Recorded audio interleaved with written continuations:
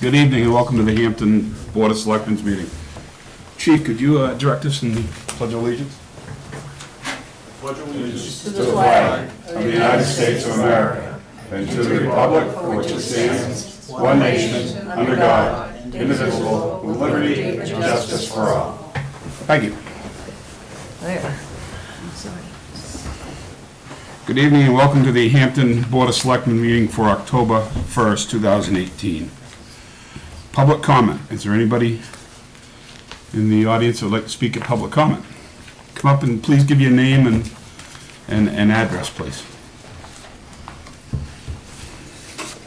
Hi, I'm Deborah Elliott, 493 Ocean Boulevard, Surfside 30 condominiums. And we received a letter mailed September 20th that you were discontinuing our recycling. I've been trying to find the documentation that's referred to in the letter, saying that it was condominiums documents and bylaws. We cannot find that anywhere. And I've asked, I even stopped town hall and I asked, and they referred me to the big book up there, and I could not find what it was referred to. I would like to get a copy of that information. We, of course, because we feel like in your town report, it says recycling, why it's so important, and we agree completely. We're all about recycling. We think it's important for the environment. We want to know, first of all, why we got such a short notice about canceling it. Being new to living and I've only been here 3 years. I didn't know there had been an issue before. I did find that information online. But we wanted to know what you based it on, why it was decided so quickly, that we weren't notified to even fight it or make any. And we would like to maybe work out it, discuss it or work out some other with the other condominiums and try and figure out if there's some solution. We don't want to stop recycling. We know it's important, but if our condominium, we don't have bins to put it in, some of the people are elderly, they're not going to take it. They're not. We have 30 different units and there's no way.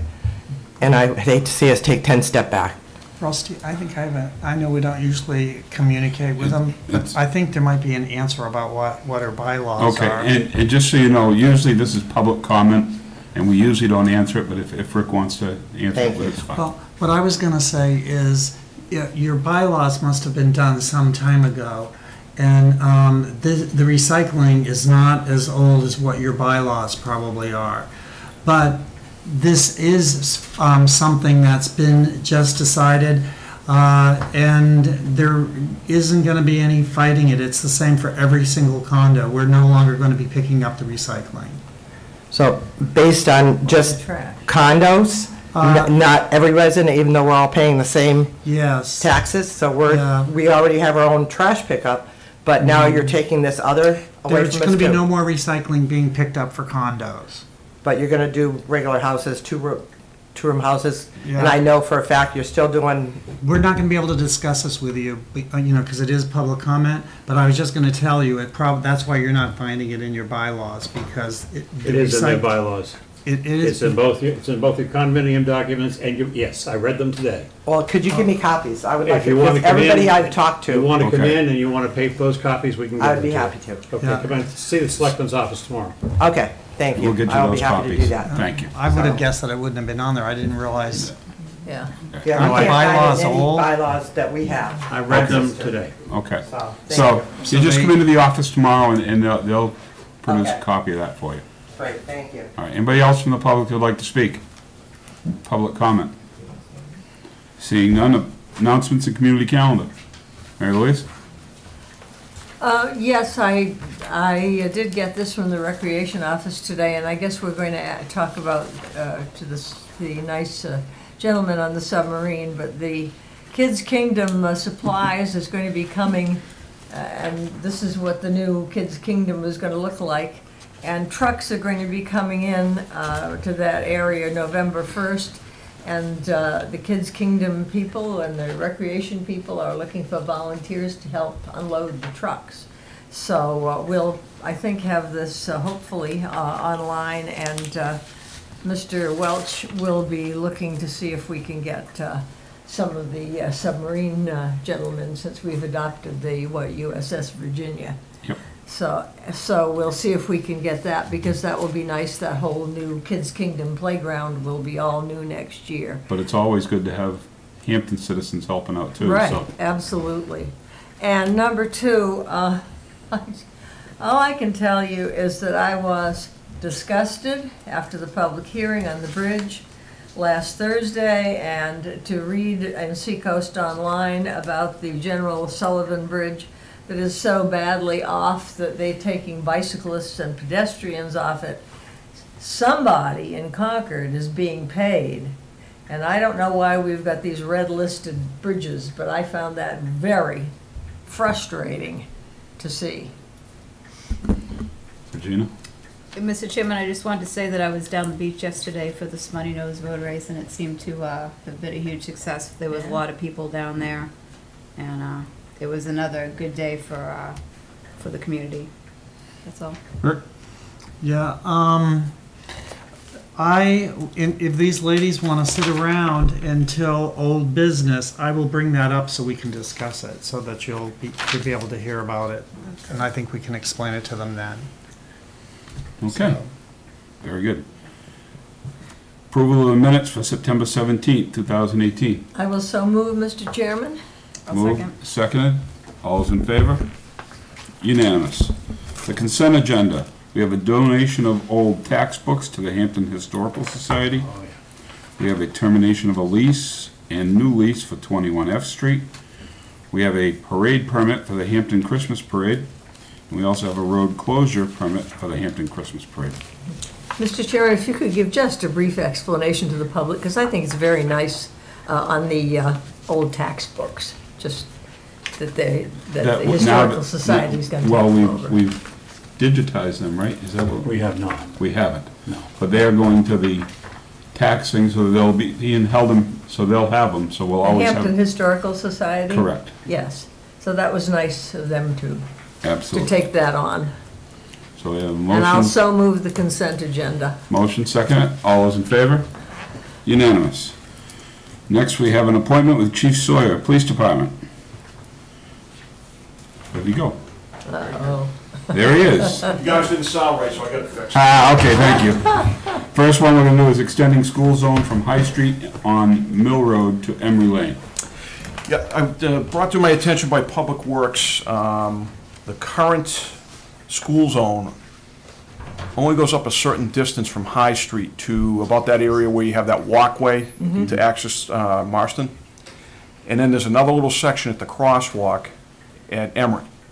But in between, it's not designated a school zone. So Yeah. we're just trying to connect the two, so make that school zone extend all the way from High Street to Emery Lane on both sides of the road. Any questions? Do we need Public Works for that, or can we make a motion now? Up to the board. Because I'll so move that we go ahead with that recommendation on extending the school zone from High Street on Mill Road to Emery Lane. Second? I'll second. All those in favor? Unanimous. That was painless. Purchasing 2 cruisers from the Fund 26 Private Detail Fund. As you may recall, I came to the board early in the year looking for one of the cruisers to come out of the Fund 26, so we could use that money to help move along the range project, not knowing what the end of the year finances would look like. Things are a little bit tight right now, so I would ask permission from the board to purchase a second cruiser from Fund 26 to free up that money so we can complete the range project in this year's budget as opposed to waiting till next year. Any questions of the board? Yeah, I have questions on this. Chief, purchasing 2 cruisers? I thought you just said 1. No, the This is board additional. previously gave me permission to purchase 1 cruiser. I'm now looking for permission to purchase a second cruiser, so. Okay, it says 2 on here, so you're looking for the second one. Correct. Okay, and I have to ask you, I understand that the range got cleaned, and did you get a little money from the lead or whatever? No, there's a very limited group of people that can perform that kind of work. Yeah. And the particular group, that's part of the deal, is they maintain the lead. Yeah. So we pay them, they mine the lead, and they haul it off, and they sell it for scrap. Oh, okay, but Yeah. it has been cleaned up. It's been clean. What they come in, it's kind of we went out and looked at the Chester Rod and Gun Club, and they were doing the project out there. And it was very impressive, the operation, and the foreman of the unit travels around the country doing this. and they excavate, they sift it, and then it goes right into the 55-gallon barrels, just the lead. Wow. And then they ship it out, so we don't have to deal with any of that. But it's recycled and Yes. you get, whoever gets money Yep. for it. I don't remember hearing about the range being cleaned prior to this. Is this the first time it's been cleaned, do you think? You've talked about the range project, so we're going back, probably that original range we've been shooting on for almost 40 years. Yeah, I And, walked the There's been- streets with There's that. millions of rounds that were in Yeah. that backstop, so that really needed to get cleaned out. They did a very efficient job with it, but that's, I'm thinking we're gonna probably have to look at a project or some type of plan that probably every 5 to 10 years. Routine. We need to get back in there. We shouldn't be waiting 40 years to do that. Thank you for that, because Yep. that's an excellent thing to get done. Thank you. Gene? I have no questions, thank you. Rick? No, sounds good to me. I'll need a motion to allow them moved. the purchase of an additional Oh, I'll cruiser. second Rick. So I'll word it that way, as an additional cruiser to the one you already got out of that fund. Correct. So, that's a motion, seconded by Mary Louise. All those in favor? Unanimous. Next thing is the acceptance of a horse from the Friends of the Mounted Patrol, Rocky. Rocky is the horse that retired Deputy Chief Pelletier and retired Sergeant John Galvin went down to Kentucky to the breeder that we use. Oh, wow. And scouted this out. That was funded by the Friends of the Mounted, the trip, and the entire cost of the horse that we're going to be purchasing is going to be funded. So this is considered a donation, so we do have to have an acceptance by the town to accept that donation from the Friends of the I'll make Mounted. that motion. I'll second. All those in favor? Unanimous. What's going to happen to the poor other? We're gonna get to find that out one now. next. Declaration of a surplus of a horse, Bolt. Oh, don't call him surplus. I know, I don't like the language either, but Bolt has been with the department number of years. He's 20 years old. Aw. We got him when I believe he was 9. Aw. So he has served us well. But it's coming on that time where, you get to that 20-year mark, you've got a lot of service out of a working animal. Yeah. So with the board's permission, if you could leave that to my discretion and what we're going to do with it. Normally, Deputy Chief Pelletier, either if he's available, will take them on himself Good. for the last years, or he'll find a suitable home. And we're gonna ship him back to Kentucky, back to the farm that we Ooh. originally got him from. Oh, I'll isn't make it? that motion. Motion, I'll second. All those in favor? Unanimous. We're going to give him a going-away party? Few extra. I don't know about cards? that. I don't know about the timing of it. This is all going to occur within the next couple of weeks, so there's not a definitive date, but this will occur within the next 2 to 3 weeks. Excellent. Okay? This may be a dumb we question, wanna but put what it kind up? of horse is he? We use exclusively Tennessee walking horses because Okay. of the gait. Yeah, It's much smoother on the rider's back and Right. better down on the beach riding in the sand. Tennessee So Walker. why don't now that you think it's appropriate time to bring up that other issue? The issue, are you talking about the dispatch issue? Yes. Yeah, we've been notified by our communications supervisor, Rhonda Stevens, of her retirement at the end of this month. One of the things we're looking to do, we've had deficiencies in staffing in there. We've had to take police officers out of cars and put them in the desk. So what we're looking to do is create a year-round part-time position that Rhonda would stay in that place, also serve as a director of communications, with a great deal of flexibility to cover those areas. We have a particular shift every Thursday, the 4 to midnight shift is vacant. So a lot of overtime gets expended on that and many other shifts when we don't have a qualified dispatcher to take it. So that will fill a need for the department in that area and give her the true ability to educate and teach and instruct, which is what she's outstanding at. What I look at this as, it's not an additional position. You've taken a summer dispatch position and just made that a year-round part-time position. That's a good way to look at it, because it's going to negate having to hire an additional part-time person for the summer, but it's also going to deal with some of the issues of spending the amount of overtime we do during the rest of the year. So I won't sit here and tell you that it's a total wash, but it's pretty close. Mary Louise. And you will maintain an experienced dispatcher in the department to help the department as the year goes on, so that you can have additional training perhaps and stability in the dispatch section. At this time in our history, we're very inexperienced at the dispatch level. Right now, we have 2 probationary dispatchers, which means they've got less than a year on. When Rhonda retires, we'll be hiring a 3rd. So 3 out of the 4 full-time dispatchers will have less than a year on. So maintaining Rhonda in this position would be a great asset to the education of these folks, but also, as you highlighted, Yeah. the stability of the communication section of the Hampton Police Department. Very good. I just wanted to say that the dispatch is crucial to Oh, the yeah. police department and also to Absolutely. the town as a whole, so I'm ready to make a motion that we take the chief's suggestion on this one. And I'll second. So we have a motion and a second. All those in favor? Unanimous. Okay. Very That's good. all I have tonight. Thank you. Very good, thank you, Thank you. Chief. Next one is Chris Jacobs, DPW Director, and Jim Haffey Hafey. from DPW to talk about asset management.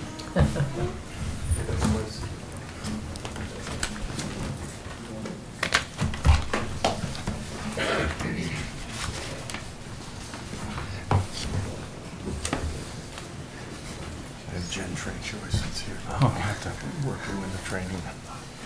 Good evening, gentlemen. Good evening.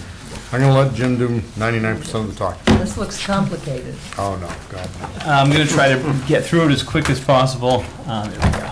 We're going to be talking about the asset management system that we've put into place at DPW. I've been the primary point of contact for that, but it's been extended to pretty much all of our staff at this point. Things that I'm going to be running through are the goals that we're trying to. First, say why we're here, and secondly, can you mention the lady? Can't hear you very well. Absolutely, yes. So we're here, part of the system is a loan that we had from DES, and there's someone here from DES, Deb, and they've been part of the implementation. They've been here for the training. They've also been getting regular updates. This meeting tonight counts as sort of the last checkbox that we have to go through to make sure that our system meets the requirements for principal loan forgiveness.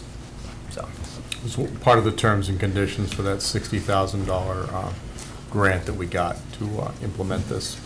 And part of it was we would agree to have, if you will, a rollout meeting before you, the Board of Selectmen, and the public as a whole. So, go ahead.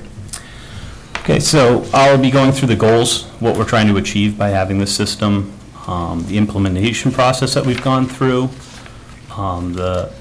The platform that we selected was People GIS, so a little bit about People GIS, the asset inventory that we've put together, communication plan that we've put together, level of service, calculating risk, going through the budgeting aspects of this, using the system, and then at the end, we'll try to answer any questions that you guys have.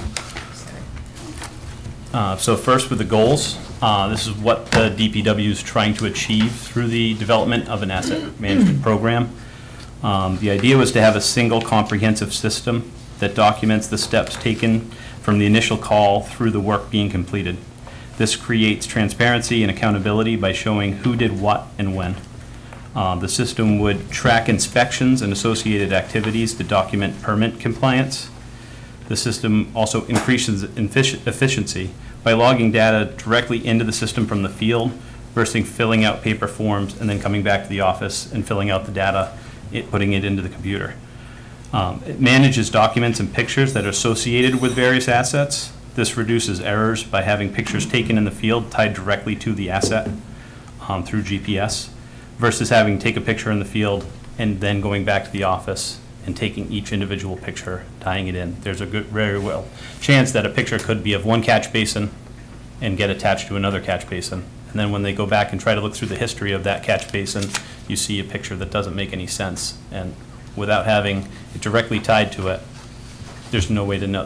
Basically, that picture becomes useless because you don't know when it was taken.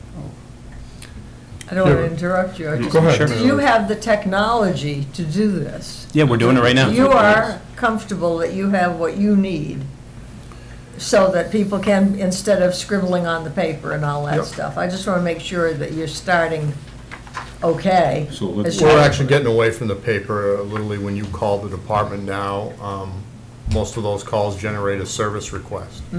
James that looks at them, I look at them, Jennifer looks at them, Dan looks at them, Toby Spainhour looks at them, depending on whose department they're directed at. And from those, we determine whether or not, you know, it Yeah. warrants a further field investigation, and then if it generates a work order. 'Cause not every Less paper shuffling. Yes, Absolutely. exactly. And we're hoping that we're, I won't say losing calls, but they're more efficient, so people don't have to call back Okay. 3 times about the same catch basin. Or if somebody does call about a certain catch basin, or a pothole, or a trash, or a limb down, or whatever, we've already got it recorded and can say, oh yeah, that was called in a half hour ago. That's- We're right on top of it. All right, as long as we have the technology to do this. And that's really what this goal section talks about, is it's to give the town a better level of service, if you will, Excellent, and better utilize the resources we have. good. When I get down to number 9 on this list, which is using the system, I'm actually going to Yeah, run through okay. a quick thing of what a typical call, how the process works from beginning to end.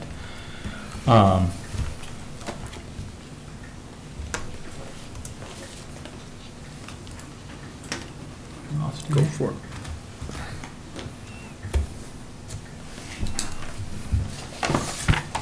Mouse works better on paper.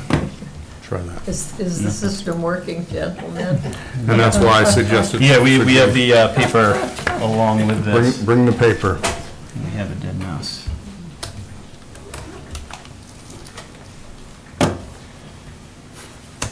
Don't scare me now. Why don't you just go ahead Yep. without it? Okay. So, speaking about the goals, we're looking for a program that provides a systematic ways to collect data and incorporate risk into the maintenance and capital improvement planning.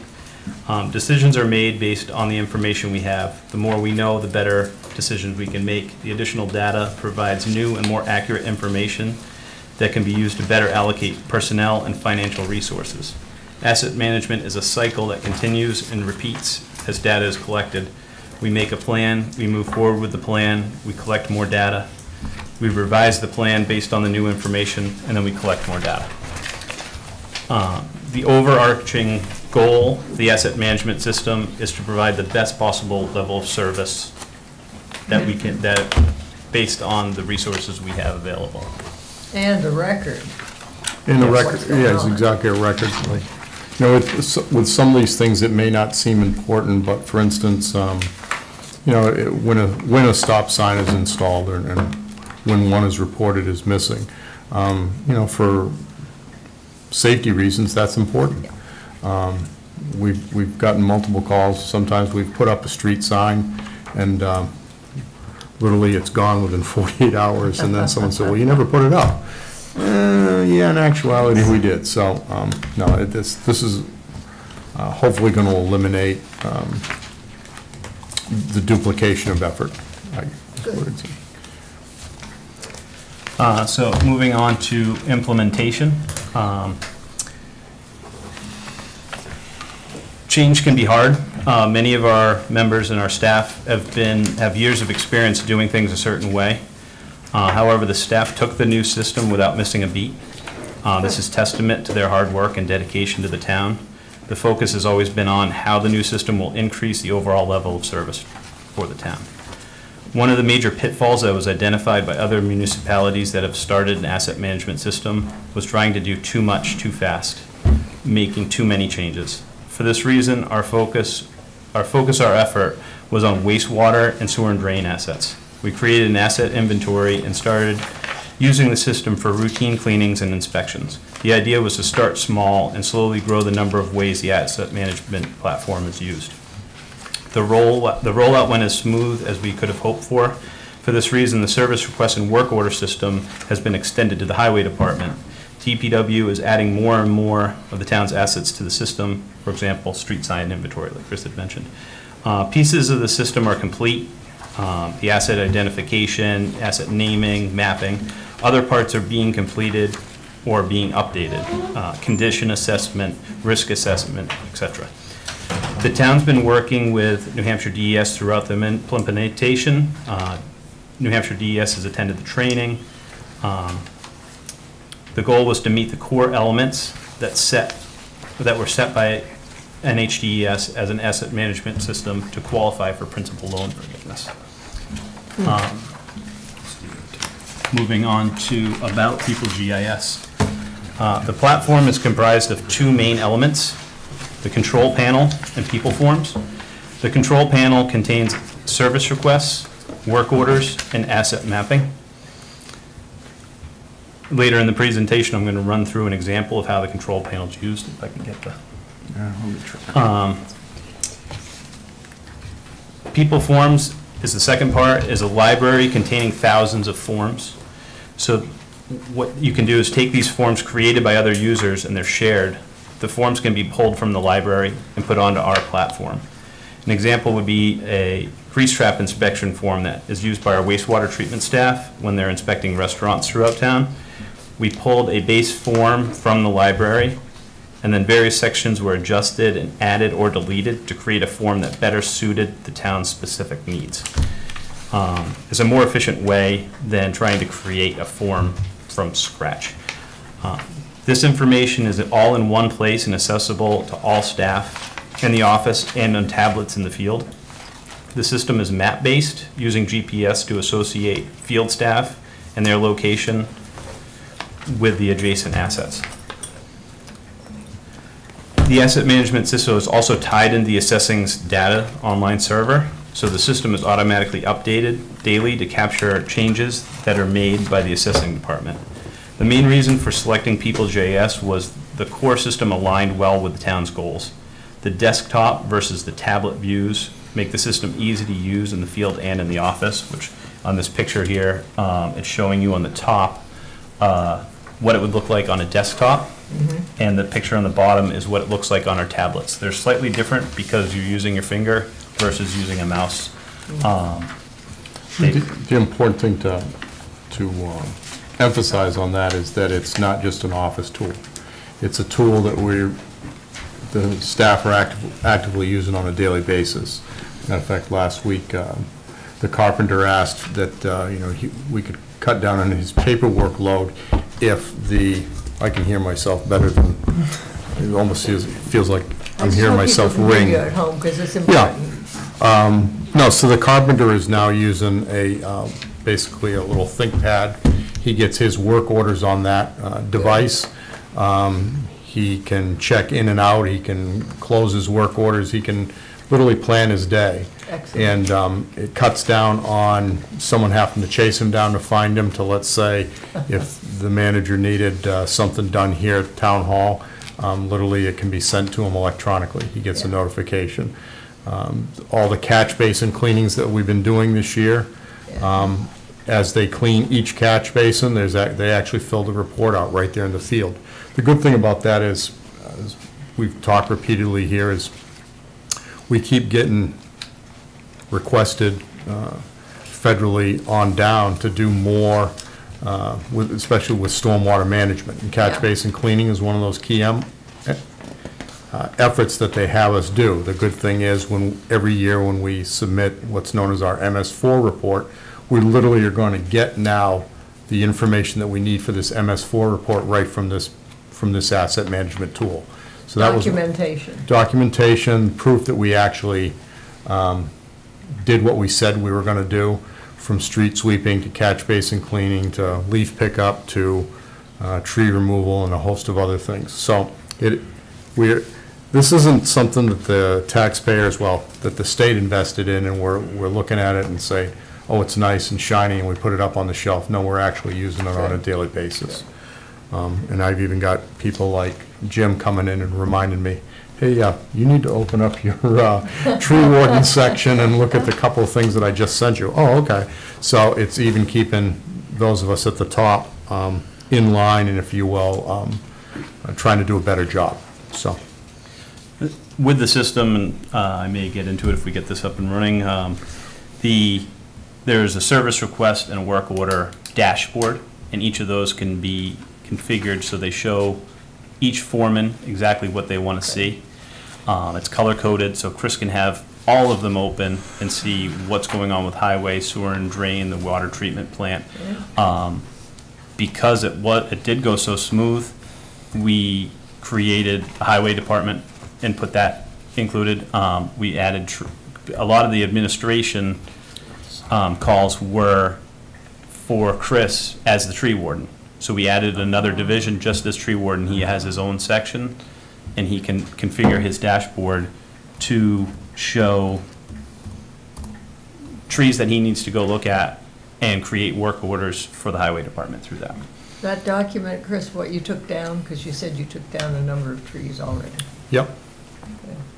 Yeah, I mean, I keep track separately from year to year, have done for a while, the number of trees, where, what location, the reason why. But more and more, oh, I took it out, sorry, because I thought that might have been part of the problem.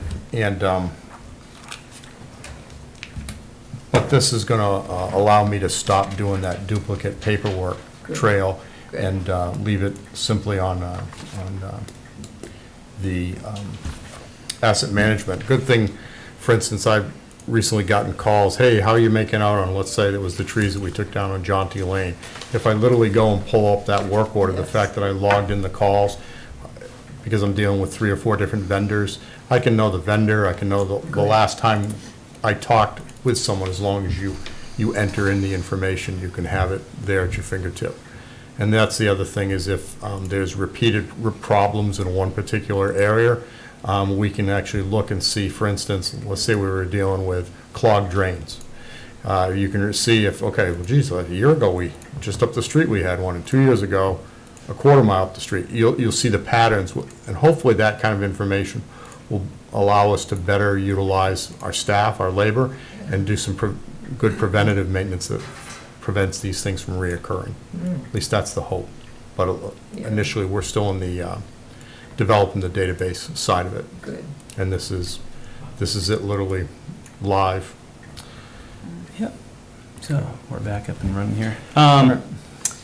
So additionally, the system is extremely user-friendly and highly configurable. This allows the town to adjust and change as permits and permit compliance criteria also change. Exeter and Seabrook had both previously purchased the same platform, People GIS. This allows us to share strategies and avoid pitfalls. I've been in contact with the person from Seabrook who's been running it for, I think, the last 2 years, and we get together at Seacoast Stormwater Coalition on a monthly basis and can talk about how we're doing, what we're doing. So next on, did we lose it again? Yep. Perfect. No, there it is. Like you said, the mouse is slow to respond. Gotcha. There we go. Asset inventory. So this is a screenshot that I pulled from the system. I just asked it to give us a breakdown of all the assets that we have mapped. Each one is given a unique ID. So for outfalls, the SW stands for stormwater. So neat. Stormwater outfall, there's 173 of them. Manholes, these are stormwater manholes, not sewer manholes. Culverts, catch basins, or stormwater inlets, so that's what the SWIN is, stormwater inlet. So you can see if you had to manage as part of our stormwater system 1,591 individual catch basins that need to be cleaned, inspected, and without having a computerized system, it pretty much makes it impossible. Then these other stormwater assets are the pipes. So the SWM is stormwater main. There are 1,947 individual pipes, adding up to 193,000 plus linear feet of drain pipe. And on this, you can have it break down by material, by pipe diameter, by any asset attribute of the asset. On this one here, I had to break it down by material type. Wow. So once this is put in, it's given us an idea of which ones we know, which ones we don't know. So there is that second one there is unknown. So it's 155 pieces of pipe that we know are there. More than likely we know their diameter, but we don't know the material that they are, which is something that we can then focus our attention on those, find out what they are. That way we can get a life cycle of how long they can be in service. The next section we'll be talking about is asset mapping. This is showing the yellow lines on there are drains. The yellow squares are catch basins. And Some of them have had inspections, some have been cleaned. If they have a purple square around them, they're on the cleaning list. And if they don't have a purple square around them, I mean, they've recently cleaned. The green lines on there are sewer. And you can have these, I can change it, instead of having them all yellow, you can have them based on individual material types. You can see each pipe segment. It's a little bit easier if you don't need to know, if you just need to know where they are, to break them down by yellow and green, and then they know, sewer and drain department knows which ones are sewer, which ones are drain. The next item we'll talk about is communication. The internal communication is important to ensure the staff stays trained and is informed of why we are doing what we are doing, the benefits to the town, and the expectations from the residents. External communication, this is our call taker, Susan. She, on a daily basis, multiple times, lets people know that everything they're calling is being recorded and put in the system. The more information people give us, the more we can put in there. And as soon as she has it up on her computer all the time. And if somebody calls and says their name's John Doe, she'll type in John Doe. You can search for any term, anything, their road. If they say they're on Mill Road, she can say John and put in Mill Road, and it will come up before they even get to it. She can say, are you calling about the catch basin that's clogged at the end of your driveway? And they'll say, yep. And you'll say, I have your call from Friday. It's amazing. The foreman's looked into it and has created a work order. We either need a part, it's on the list. We can, if they want to call back, we can send the foreman a notification. They'll get in touch with them. But the communication side of this has been great. The foreman can reference asset management when they're talking to residents, when people are calling about and need to know when the last time a catch basin was cleaned, when did I put that call in, when was the last time it was inspected. Additionally, asset management's going to come up, I'm sure, many times when Chris and Jen are here talking to you guys about the budgeting process and capital improvement, because it's going to allow us, with all these inspections and conditions, they can better plan and forecast. Level of service is a huge part of this asset management. This is what we do, how we do it, when and how often we do it, and how money is spent. Level of service is determined by resident expectation and what is required by regulators. An example of a level of service when it comes to permit compliance would be something that I'm going to run through at the end of the presentation. I'll be going through an example involving catch basin cleaning. This is one of the requirements covered under the MS4 permit. The MS4 permit's a stormwater discharge permit through the EPA that recently went through a major overhaul, change in requirements. The required level of service for this would be that sumps within catch basins are kept below 50%. Previously, the town's been cleaning catch basins on a rotating basis. This will continue as the first step as every basin is cleaned, happening over a series of years. Every time a catch basin is cleaned, there'll be a cleaning form filled out with an inspection form. This data is collected, and the goal is to create a catch basin cleaning list so that we know which catch basins need to be cleaned and they're identified. Basically, there are catch basins that are higher or lower on the road. Some of them collect leaves more. Some of them the water runs in, the leaves run past. And there's with 1,500 plus to identify, there's ones down the beach that we know need to be cleaned every year because of the sand.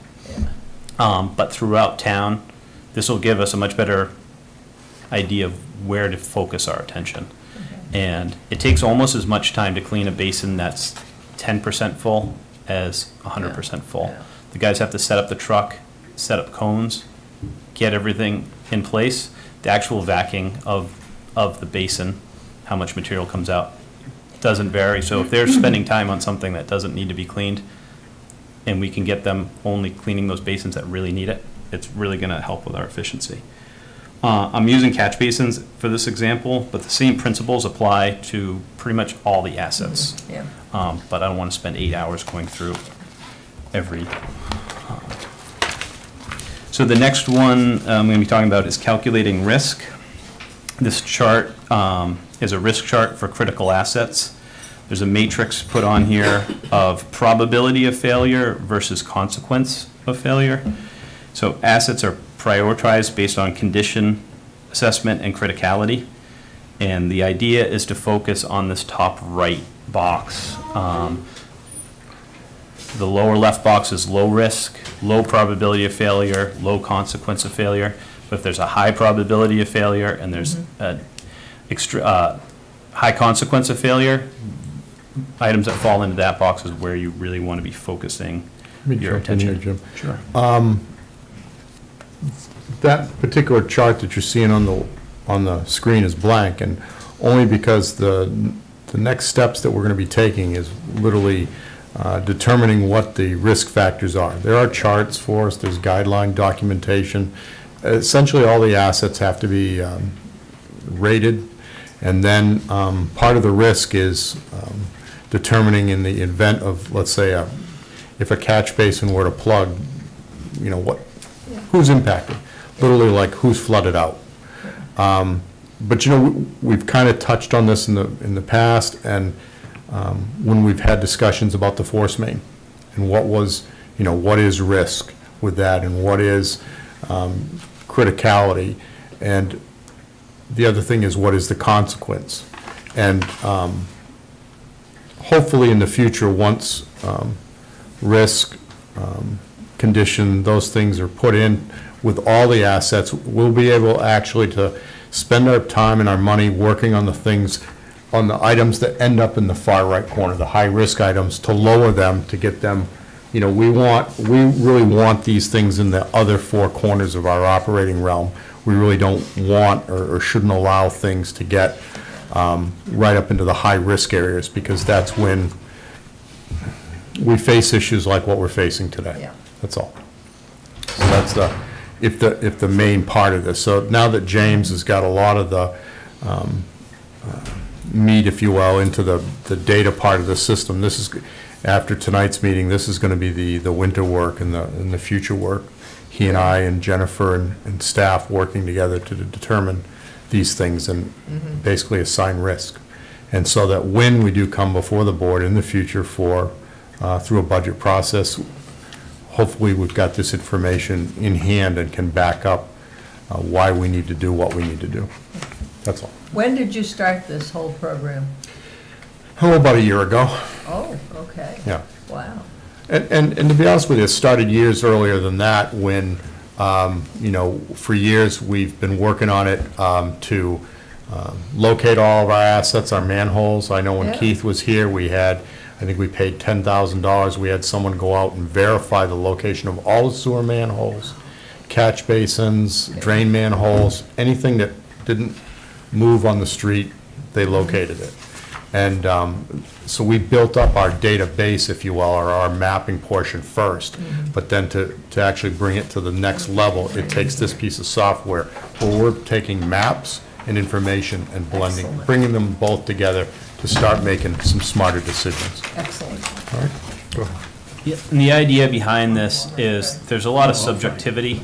A lot of times people can agree maybe on the consequence of failure. Something it has no consequence, or something's really going to cause a problem. The probability of failure can be more subjective, and our idea is to try to put as much data behind it. Yeah. And then it can differentiate between the parts that are subjective and the parts that are concrete. We can define them. So talking about the probability of failure, there's really three ways you can look into the probability. One could be looking at condition to determine the likelihood of failure and see how that equates to our level of service. That's what the LOS evaluation is on here. Another way, if you can't do a condition assessment on it, is to look at an expected lifespan and compare that also with the capacity. So as new neighborhoods are brought on, if, say, we're at 100% capacity and it's meeting our current level of standards, level of service, in order for new neighborhoods to be added in that area, upgrades would have to be made or level of service would be limited. Then talking about the consequences of failure, rating them, there's really 4 different criteria that we would look at, and one would be health and safety, environment. The next would be level of service. Then comparing the other 2 categories, which are doing repairs versus doing replacement, and how that impacts level of service, how the impact on the budget for repairs, the impact on the budget for replacement. And using all these things together can give you one number that you can put on. It's just another tool and that we can be using. So moving on to budgeting for maintenance and capital improvement, identifying funding strategy based on the analysis that we've done for life cycle costs, organizing the information to get a better picture of the assets' maintenance costs. The asset management system provides a way to collect and then systematically analyze the data. The collection of the data is really key through the tablets in the field. This becomes the background information to justify funding required for long-term planning and replacement of assets. Defines the ways the budget line items could be adjusted to better align with our operation and maintenance costs. Another thing to realize on the budgeting side is the reason why the state is supporting this is any future SRF, sewer grant matching monies, any of the federal monies, they're going to be looking for, they're going to be requiring communities to have had and be doing an asset management program so that they realize that the federal dollars and state dollars are being directed at really the most critical infrastructure in each community. And so I'm going to run through what a typical, I may go through this quick. If you have questions, let me know. But this is up on Susan's desk on her computer as soon as she comes in the morning. And this is a service request setup. And so if Chris was to ask her to do something, it would go in from an internal. Go with patron and put in Mary Louise. So we'll go, there's a patron here, Yep. and she's calling from, as we type it in, it'll automatically tell you where,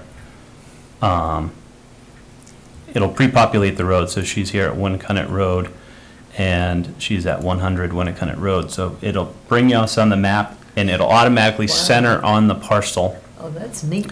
With this dot, at which time she could say, I was walking in my car and there was a puddle, it doesn't seem like the catch basin's working. With the system, Susan can now see all the catch basins, and she'll say, where was your car? Well, I was parked out back by the garage. So she can see it's that catch basin there. So she can click on the circle and put it on the catch basin. Now, when the service request is submitted into the system, the foreman knows exactly which catch basin out of all these catch basins around that the complaint is coming in. So we'd select a division, it would be sewer and drain. Wow. And they'd want a catch basin. There's a pre-populated list for every department. We would put in that a catch basin inspection was requested. Typically it's Susan that's getting these calls. In this case, it could be me. I would call this a high priority in that if the catch basin's back there flooded, the whole back end flood, IT could be flooded. Yeah. So we'd put it in as a high. It automatically populates the date.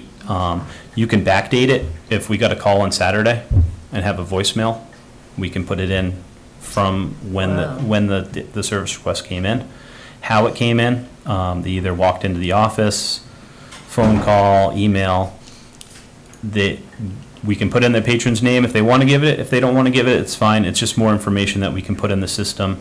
It allows us to notify them also by email or by phone if they want to follow up for, especially if they're not sure. Down the beach, there are a lot of catch basins that are owned by the state. If they say that catch basin's a problem, our sewer and drain foreman looks into it, and it's a state drain. If it's right by their house, they'd like to know that. That way, the next time they call, they just call the state directly, and they don't call us. So that's basically really only a few clicks that she'll put in the address and who it was, at which point she'll submit it, and it goes into our system. The highway foreman will keep this dashboard. So on the top here, we have our service requests that we're putting in. We have a service request dashboard. That's good. So I just added that 31 Langdale as I was setting up the system earlier. So you can see here, this 100 Winnicott Road, it's 1 day old, it's from today. It's service request 364.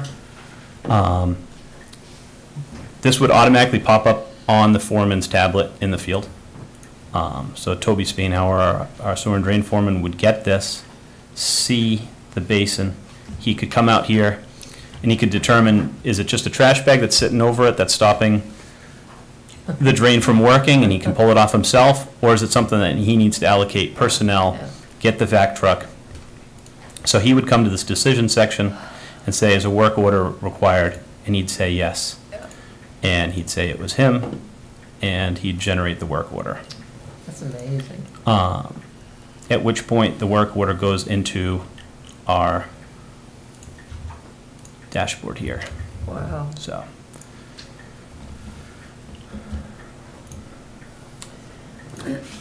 That is quickly, I mean, very quickly to show you. And that was partly one of the reasons why we chose this particular vendor was the ease with which the software is used, short training time. And I think we made the right decision because we've seen a number of staff that I didn't even know if they knew how to send texts or emails, and people have gravitated to it 100% stronger than I thought they would. I thought there might be some reluctance. You know, we've always done it with a form, that type of thing. But no, they couldn't be happier. And that's why it's getting rolled out now to other divisions, other sections, so that other people can use it. With that? And so with that, it can come in, this dashboard would go to the staff that are working on it. They could open up, this is another work order, and he can assign it to personnel. In this case, he assigned it to David Jones. When they get it, when they start to work on it, they can log into the system, say that it's in progress. They can put it on hold, or they can complete it, at which point it gets logged into our system as being done. With this, I can just, we have a little identify tool here, so I can highlight that asset. When they're out there doing the cleaning, they would do this on the tablet. Yep. When I pull that up, it gives us the parcel, which we're tied into assessing, so the CAMA data. We have the gravity drains. We have every service request that was put in, which is the one we just did, down here on the bottom. So when you highlight an area, it'll tell you the whole history of it.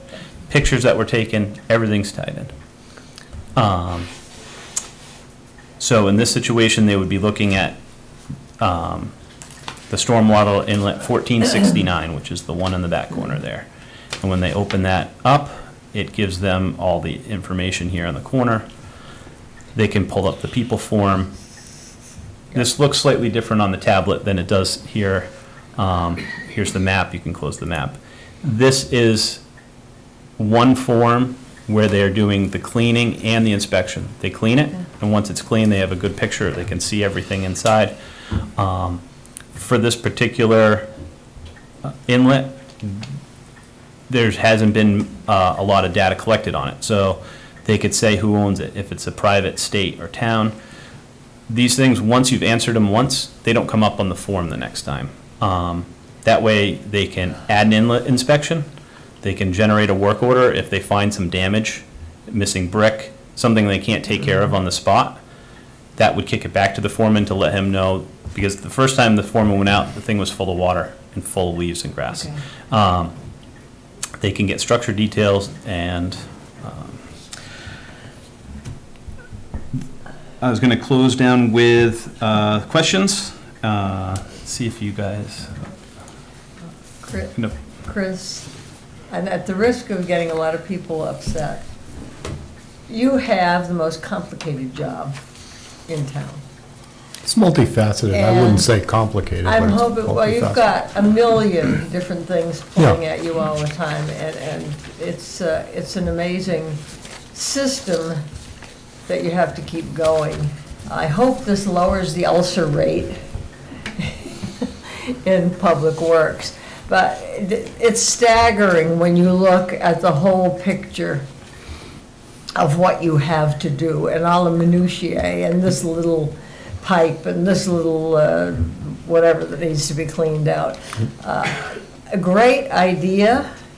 It's nice to see that you have this and you're using it, and hopefully this will lower a little stress and give you a lot better way to keep track of everything and document everything. And this, as you said, now this can help you in future grants and so forth. Yeah, definitely, grant applications, budgeting process, federal reporting requirements, all those things. And certainly,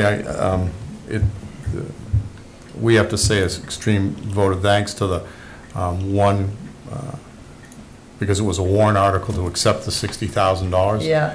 Taxpayers I supported didn't it. realize that was going to be this. Yeah, and then on top of that, the board, literally supporting us. I mean, it might have seemed like I was rubbing the lamp a little too hard when I said that, when Jennifer and I sat here and said, oh, we could be given $60,000 by the state to implement this system, and literally we've done that, and so it's a great tool, and for that, yes, I am thankful. The department's thankful for that.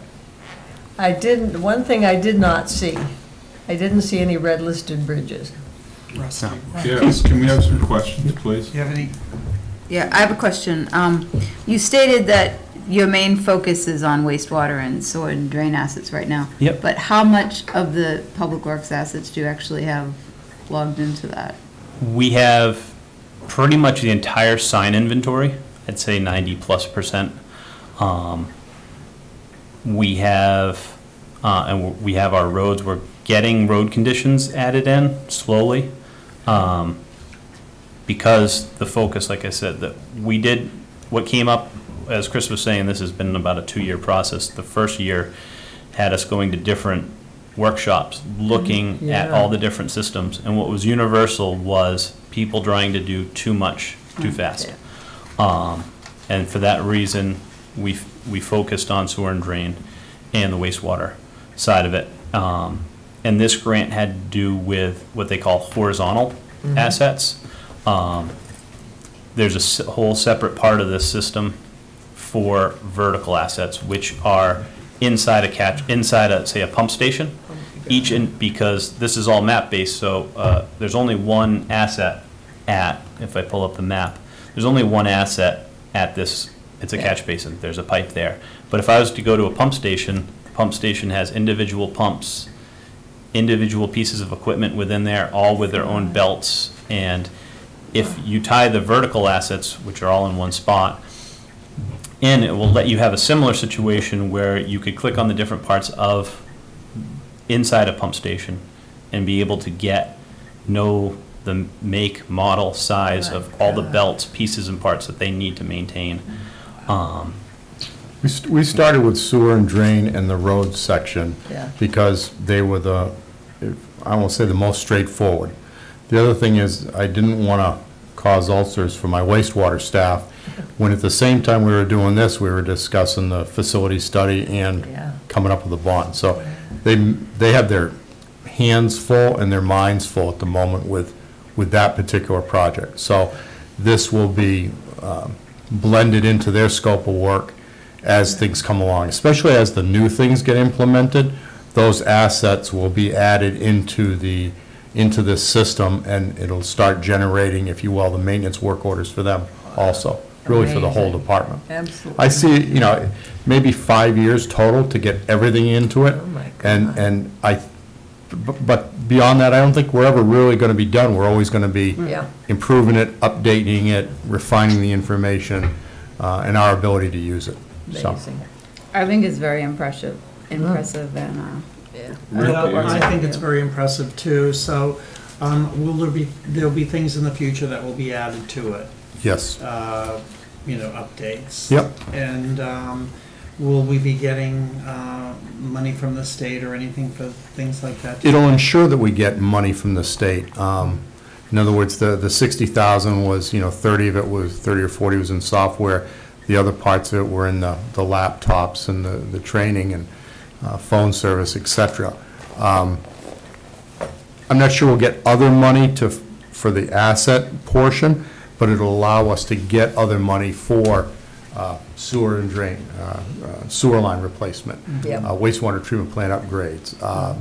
Does the Those state sort of have a things. system similar to this? They are, they're finally, that was one of the first questions that I asked, and also asked when it came to the MS4 program. Does the state and the federal government also have to comply with their own rules with respect to, let's say, the catch basins along Route 1A? I got from, Because I think mine are on hold, just. yeah, You saw, Yeah. I can see me but mine from being Newton there. Tedder, who was with the EPA, he said, yes, most definitely. And I've noticed a huge uptick from DOT in cleaning catch basins that I've never seen before. They've got their own truck now, where I don't think they They are own. faster, I will have to say that. Yep, Yeah. so no, thank we're all you. having to do it. Well, Yeah, the thank you number, very much. the number of towns that are on an asset management system has grown asymptotically over the last few years, and that we're really getting into 2018 and getting a system that will allow us to modify and keep with, I know we talk about different assets and how they'll be added, because when you're talking about the volume of assets, if it comes to stop sign reflectivity is something that's out in the future where you're going to be holding a light in front of a stop sign to see how much light comes back. All those reports get directly tied to an asset right in here, and there's really no other. You have to have a computerized system that can do it, and we're right in. Do we have that right now? No, but we're implementing the. Thank you. I'd you. like to ask about this letter that's right here. Do you know the one it is? I About, you received it on the 23rd of September, and it's about, "Good evening, Mr. Jacobs. After a couple of months, I was pleased that the Department of Public Works was able to follow through with the painting of no parking on M Street." Yeah. So what's that about? When we went down initially, if you looked at the structures and where the driveways were, it would appear that there wasn't enough room to have a parking space. So we painted it as no parking. Further information was provided by the neighbors, and including the gentleman whose house in front of, come to find out the neighbor to the right has paved they've paved more than what they literally own. So if you use the property line as the demarcation for the parking space, there's adequate room. So we've gone back and reinstated that one particular parking space. So in this particular case, the information we got right off the bat was half the story, but the rest of the story is the space stays. Good. So it was all done by the time you get to the end of the letter, the lady, it says something about it was spray painted back again, or? James actually handled 90% of it. As a matter of fact, he communicated with her last Friday, sending her the plans, the aerial photographs that we marked up, all Good. that, the supporting documentation to say that the space needed to stay. So she understands all of that? I believe so. Yeah, I hope so. Okay, great, thank you. Yeah, thank you. Thank you. Yeah, Mr. Chipman, just while Chris is here, we got this in our box, notice of intent for coverage under small MS4 general permit. Right. So everything that you're doing with this stormwater is to, Not everything that we're doing, but But is yes, that- that is some, so one of the requirements with the MS4 is, like I had brought up, was the example of the catch basin cleaning. They had gone through many iterations of what they wanted to have as their limit of level of service. The original was every catch basin being cleaned every year. They got a lot of pushback on that. We do not clean 1,500 plus a year. So they decided to settle on a level of service of 50% full in the sumps with them though. So there's some catch basins are gonna need to be cleaned every year. Some may go 10 years. Until we are collecting data, so once we know, we'll better be able to see what it's gonna take, how many catch basins have to be cleaned every year to keep that level of service at 50%. That's just one of the Right. There, within that that notice of intent through EPA has many different items. I can go over any of them if you want, but a lot of them are public outreach and going to different audiences, talking to industry. Yeah. All right, Thank you. all right, Anything else? very good. Thank you. Thank you, gentlemen. Yep, thank you. Amazing, absolutely. Next, we invited our state senator and our representatives to come up. Where did Phil go? He's in the back, yeah. Oh, there he is. And I would like to ask that Dr. Sherman, who's on 2 of these commissions, also be allowed. I talked to Phil, and he said he thought it was a good idea. That's fine. I mean, it's all Dr. part of- Sherman, you want to join the crowd up here? Good. Mark going to join us to talk about the lawsuit? Whoops.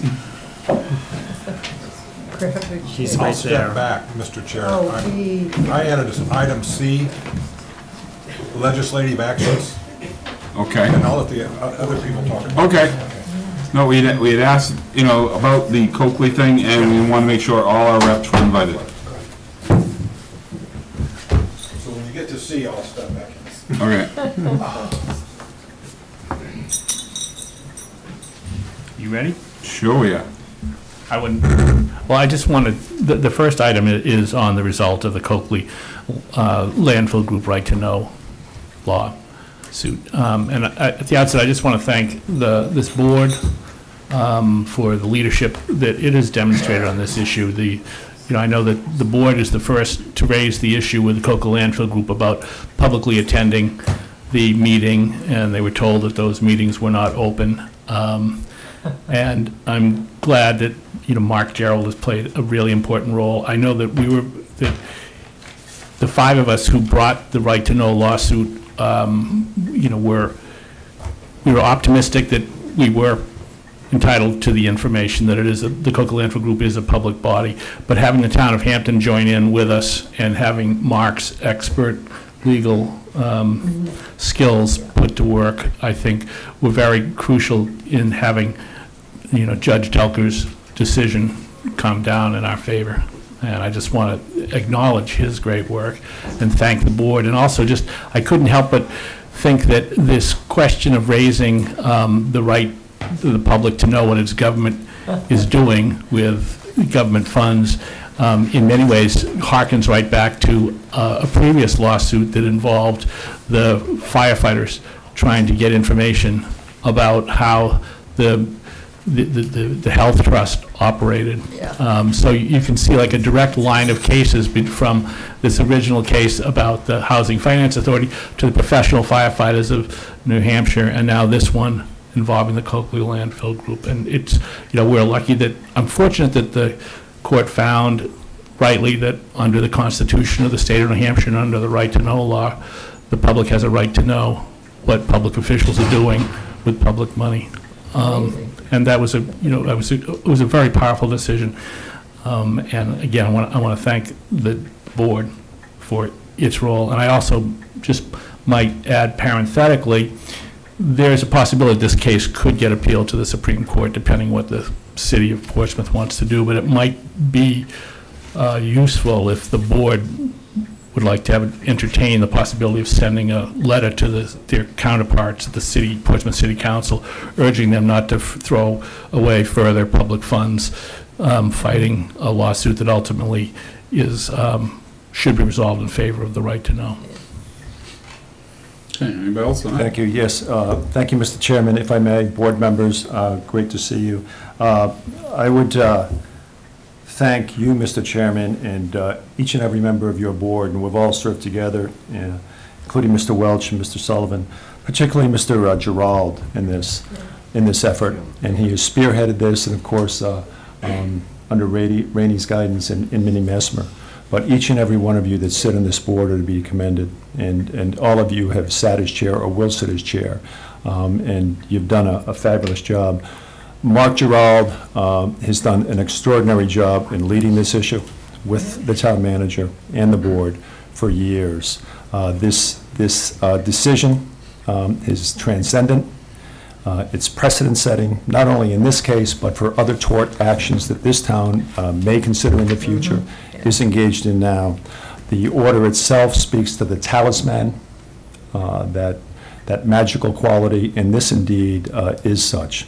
There were various proclamations about winning. We won, and the town of Hampton didn't win. The town of Hampton led this. Those that sought to defy the rights under the New Hampshire Constitution, those that sought to violate the explicit and implicit meaning of 91A lost.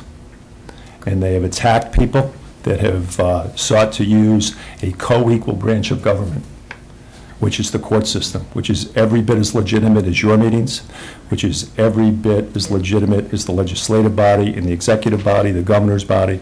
For those that want to stifle and stymie and attack people that want to use a co-equal branch of government, there was no victory here. Those people simply lost. I'd like to expound on your September 11th, 2017 meeting here. Mr. Waddell is the chairman. And on page 12 of 13 in the minutes, Selectman Barnes' motion to approve town council, Mr. Gerald, is authorized for such proceedings that are necessary to ensure that the meetings of the EPA, the New Hampshire DES, and the CLG are open to the public and are conducted at a location in the Seacoast area.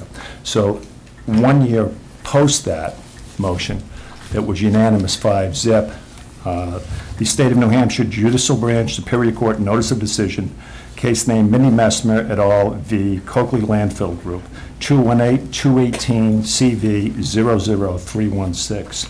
It's Judge Delker, who may hear more of your tort enterprising efforts, speaks about actions going forward, and there's implicit and explicit responsibilities for the town in terms of this CLG in their losing attempt to shut down debate, in terms of this town's access to records, this town's attendance at meetings, this town's acceptance in being served notice of meetings.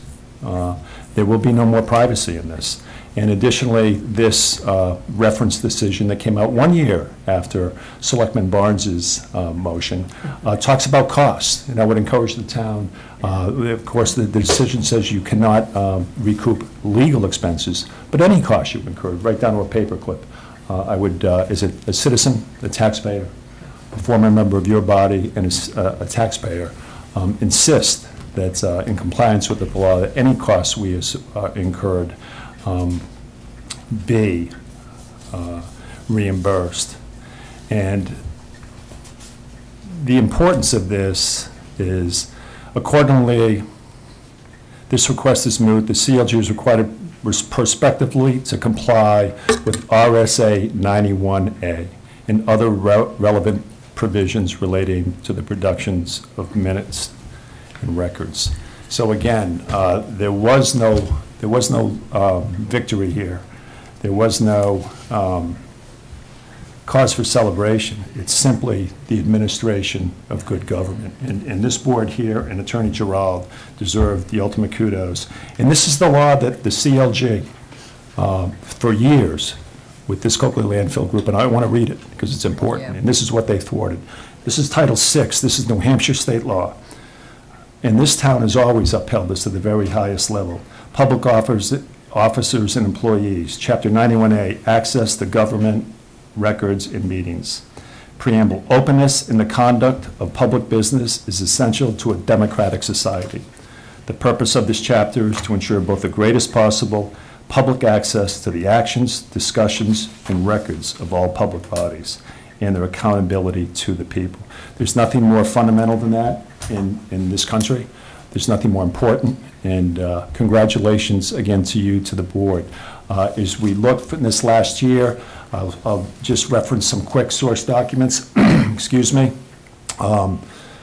Attorney Gerald had Attorney Sullivan before the board many times, and they simply said that we had no right to do that. As they testified this summer, The defendant's attorney, Young, simply said, unfortunately for the town of Hampton, Mark's position is simply not the law. And of course, now she's completely incorrect, and it is the law. And Mark Gerald and Attorney Toomey, who conducted and provided his services pro bono, thanks to Rainey, they've been squashed, and they lost. Northampton, there was, in April 30th, 2018, Northampton wants nothing to do with the Coakley lawsuit. Vice Chairman at the time, Miller, Selectman Miller from Northampton, an officer, an elected official from a PRP, it's Northampton, Newington, and Portsmouth, said they wanted nothing to do with the suit. He expressed extreme confidence in those that violated 91A. So to Mr. Miller from Northampton, an elected leader for a PRP, he was another loser in this decision. And now they must comply with the rule of law. And we'll go on about the Public Utilities Commissions, the health effects. These folks that are here, Mike Edgar, Dr. Sherman, have done extraordinary work up there on the Seacoast Cancer Cluster Commission. There have been attempts to politicize that. There have been people appointed by partisan groups that have been removed the first day, and it's been unsightly and unseemly. But Dr. Sherman, Representative Edgar, and Representative Cushing, Mark Gerald, and you have done an extraordinary job, and I congratulate each and every one of you. Thank you, Mr. Chairman. Also want to note that Henry Marsh and Jim Splain were the other citizen plaintiffs in this. Okay. So may I ask a quick question, gentlemen? Have the residents in Northampton and Rye and Portsmouth and whatever been notified? Are they aware of the outcome of this suit? Because their residents should know that they didn't perhaps receive adequate representation. If I may, Mr. Chairman and fellow members and public servants, is that I didn't see this decision on the town website, and I know you're going to get it on the town website. It may be there somewhere, but I scoured it today, and perhaps publicity through the press. Yes, Mr. I can answer as Rye's representative Yeah. to the Coakley Landfill Commission. Mm-hmm. We're meeting on October 10th, and I will be reporting Excellent. that results plus this new update Good. to the Select Board in Rye. And I've also been meeting with the Greenland Select Board to keep them up to date as well. Okay. And are there other areas in the state of New Hampshire, do you know, that have a similar problem and might be taking action on it? There may be other places where you have a municipality that is a prime polluter, contaminated, and has entered into a a hybrid organization where just because you partner with a hybrid organization does not mean that you no longer are performing an essential public function that involves the health and safety of the community and public funds. Right. The groundbreaking part of the decision, or one of the groundbreaking things, is where the judge found that, cleaning up and protecting the environment was an essential government function.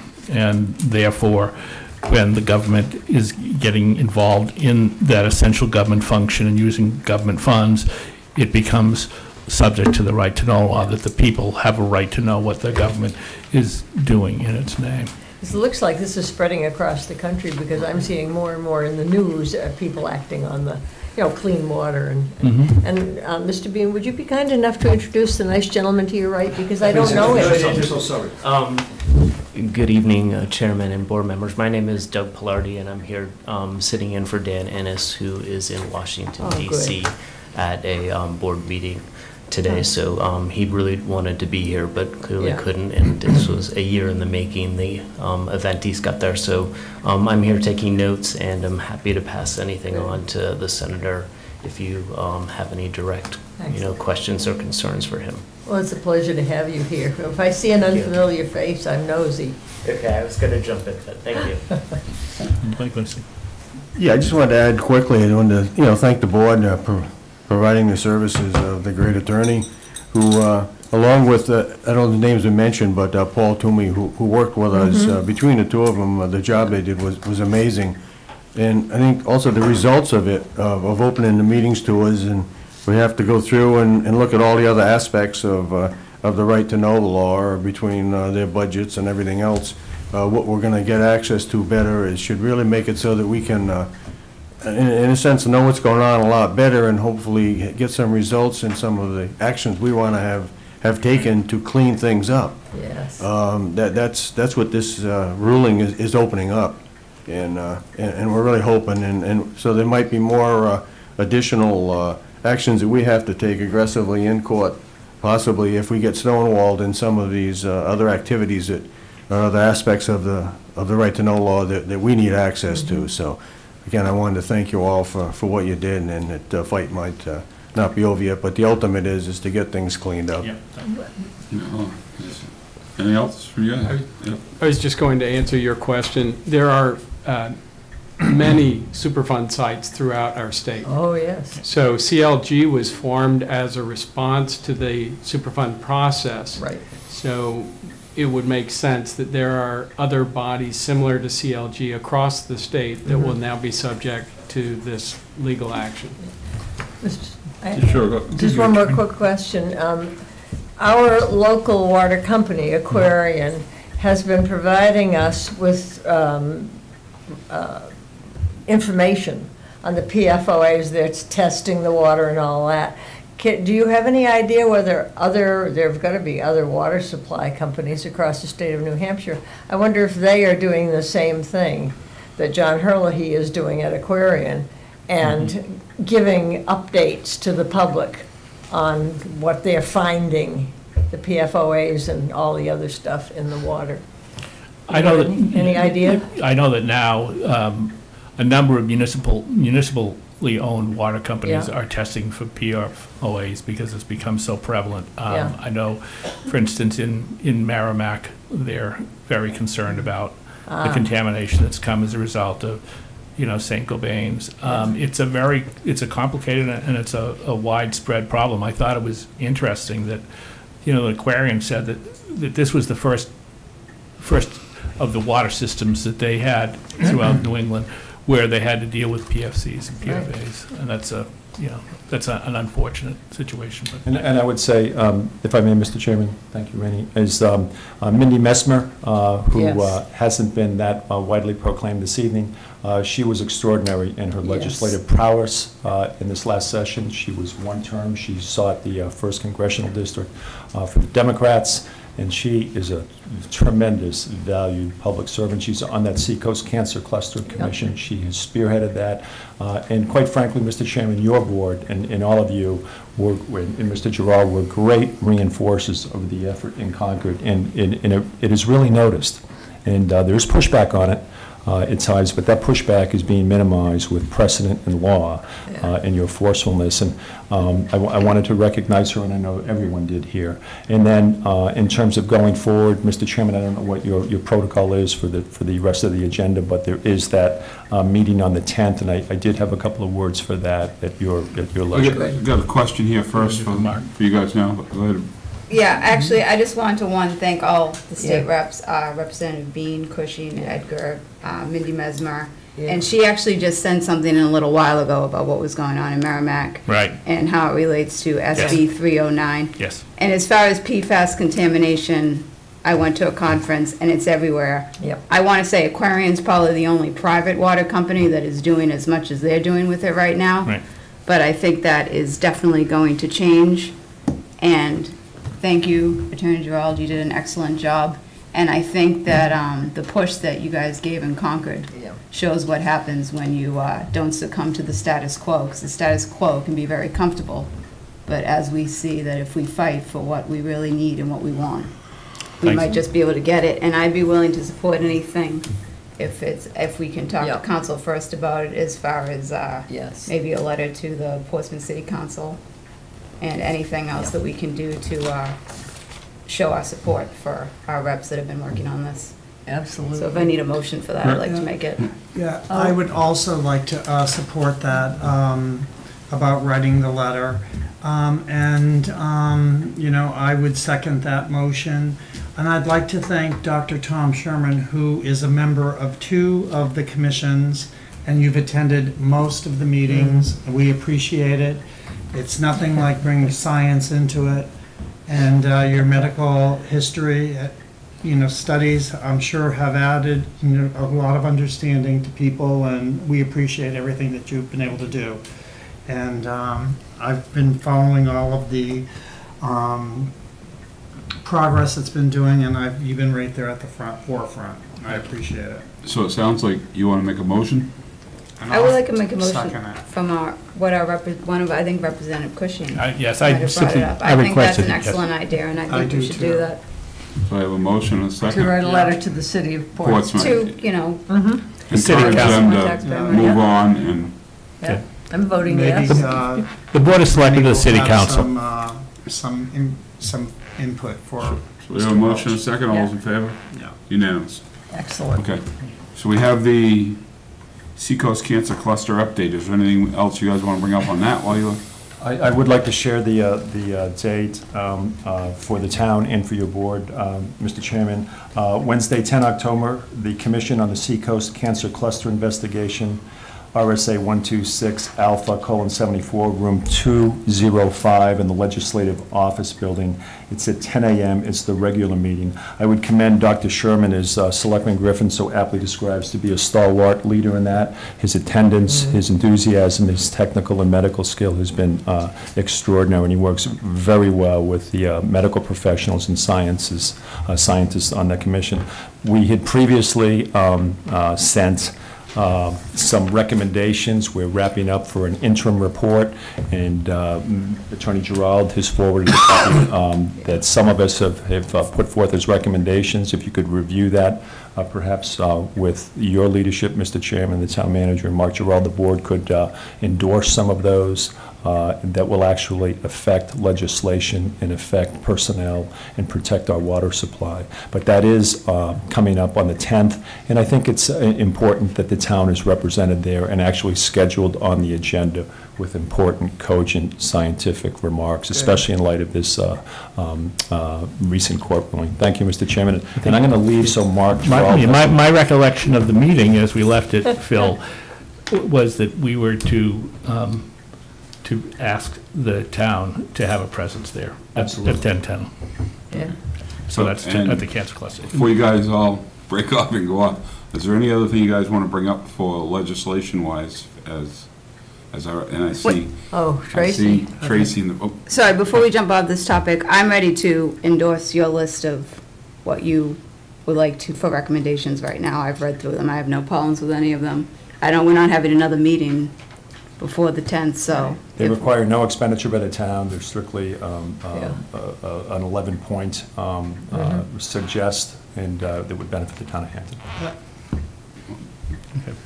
I was just going to mention a couple of things that could impact Hampton, which is important. Coming off of Coakley, as you are aware, there are two major watersheds. There's the Berry Brook watershed and the Little River watershed.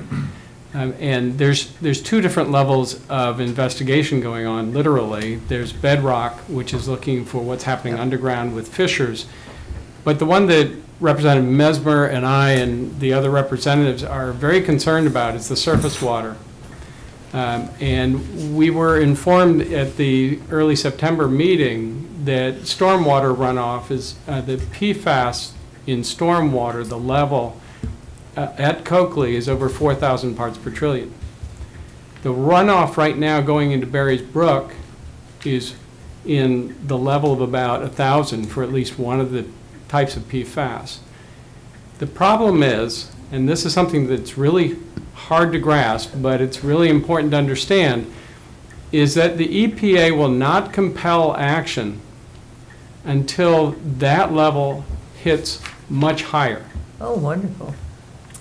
And here's the point that Representative Mesmer and I have been really kind of racking our brains over, is that this is flowing water.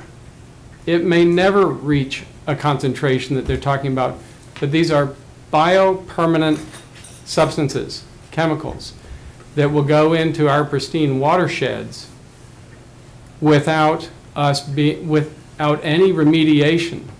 So one of the things that I think all of us, and I don't mean to speak for you all, but we've talked about this, are very concerned about is we would like to be able to compel remediation of this surface water before it taints, we know it's going into Berries Brook, and before it starts potentially tainting Little River, which could impact Hampton. So that would be part of, are we in agreement on that? I think so. It's a total remediation. Right. Absolutely. And so that would be a short-term step that could be done to make sure that the water that's coming off of Coakley is not contaminating the environment in that particular watershed. So, well, first we have she's already started a motion, so do I have I'll a second for her second it, motion? We have a motion and On second. the points, on the cancer On the question, cancer, yes. yes. So, any other questions on that? I'm in favor. All those in favor? Unanimous. I have a quick, Well, does it occur to you, gentlemen, that we are the only creatures on the planet that are managing to destroy it, all forms of life? The only creatures who can literally destroy life on the planet.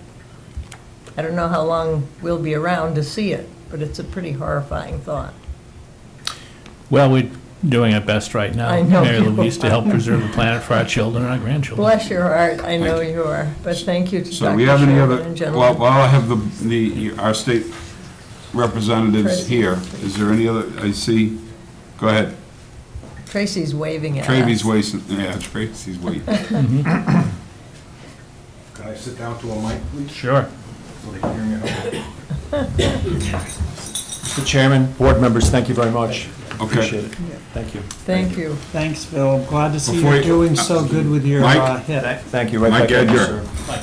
Before you leave, I have a quick question for you, so if you don't mind, not getting out that easy. Whoops.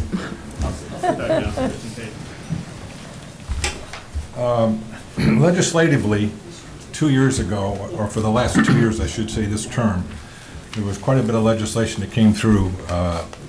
Mindy did have a piece that came through. It went through the committee, ended up in my committee. What we did was amend the legislation to do well, many things, but the big pieces is we reorganized some of the DES, because we said, why can't you pay attention to this?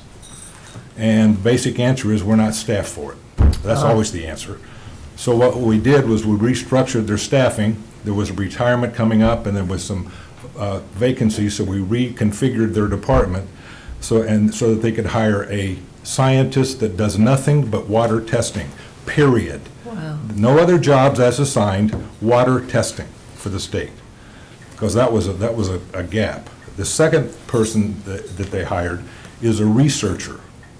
The reason we needed a researcher is because, as Mary Louise said, what are other towns doing? Right. Well, there's so much information out there that the people who are functionally going to do stuff like testing water aren't doing research. So the DES, who was very, very embarrassed, has been very embarrassed about this, because they've been following the EPA guidelines, and the EPA was wrong, only they've never said they were wrong on these chemicals. So the DES kind of has their face hanging out, and they're trying to fix it. God. So they were very amenable to having these two positions focused just on this problem. So those two positions are in place now. The other thing that was quite interesting is that there was a lot of discussion about groundwater, there was a lot of discussion about water supply standards, which are two different standards, and that makes your eyes glaze over. But when we got all said and done, there were no standards for air. So a factory could be belching stuff out, and rain comes and it goes down to the soil, then into the groundwater. There was the DES had no authority there. They could not test the air. Oh, my God. So we said, that's pretty stupid. And so we amended this legislation to say, now you have authority for air testing. And what we didn't do, even though the sponsors wanted to, is they wanted to put standards in the RSAs. And we're very reluctant to put standards like parts per trillion in the RSAs, because if they're not right, you've got to wait for a whole legislative cycle to fix it. So what we did was we delegated that responsibility to the commissioner, now that he's got all this help, and with knowing that he's got the big eyeball on him. I mean, this is a big topic in Concord. It gets a lot of attention, and I just wanted to know there has been things are being done to help get smarter about it. I think that's the big problem, is we were just stupid about it. And with that, All right. That's a good update, Tracy. Thank you. Yeah, But thank you, Tracy. I also think that, though, that sometimes the bureaucracy is a little hesitant to act, to do things like adopt standards that are more restrictive than the EPA would have on their own without the legislature's directive. And Yeah. it's interesting that the standards for New Jersey and Vermont are 20 parts per trillion for this, and New Hampshire is at 70. And I think that we ought to be at least as protective of our drinking water as the state of New Jersey is. Yeah. Can you nice gentlemen do something about red-listed bridges? There are a few. I did want to comment because before Mary Louise, you mentioned about how, is anybody else in the state looking at this like Aquarian is? Yeah, yeah. If we had state standards, they would be looking at it. And I think that would be very helpful. I know some of us were in favor of having some type of a state standard because leaving it up the other way, it'd probably be reluctant to do a lot of things. And that's why we pushed for state standard and didn't get it, and I got a feeling we'll be pushing for it again. Definitely. you can see where the party split. Yeah, very good. Thank you. Well, thank you very much. Mike, well, the question I had for you, because while you're here, say something, I'm going to pick you on. We have taken over the USS Virginia as a host town. And I know you did such a wonderful job with the USS Hampton, but I know you need help if you want to continue doing in that vein. And so we're going to be asking tonight about getting people to help the committee, but we're hoping that you will remain on the committee. So Right. as Hampton being a host town. Starting to sound And like I'm trying to put you on the spot a little bit, but think about it and get back to us. You know, we have that. We've also realized as a board that if we're going to start doing, the reason why we're doing the USS Virginia is because they heard of such a great job that was done by the USS Hampton. Yeah. And now they're in port for 2 years, so they came to us and asked us if we would be the host town. Yeah. So it's very good, but you did such a good job that you. And we're asking for some help from them Yeah. if we can get it. for Well, the thank rec you. department. Thank you for asking me. Yeah, we had, the overall committee, I thought did a good job. We have some very good members of it, and they also might be willing to, to continue in some capacity, because as we've talked, we are going to try to continue communicating and working with the USS Hampton.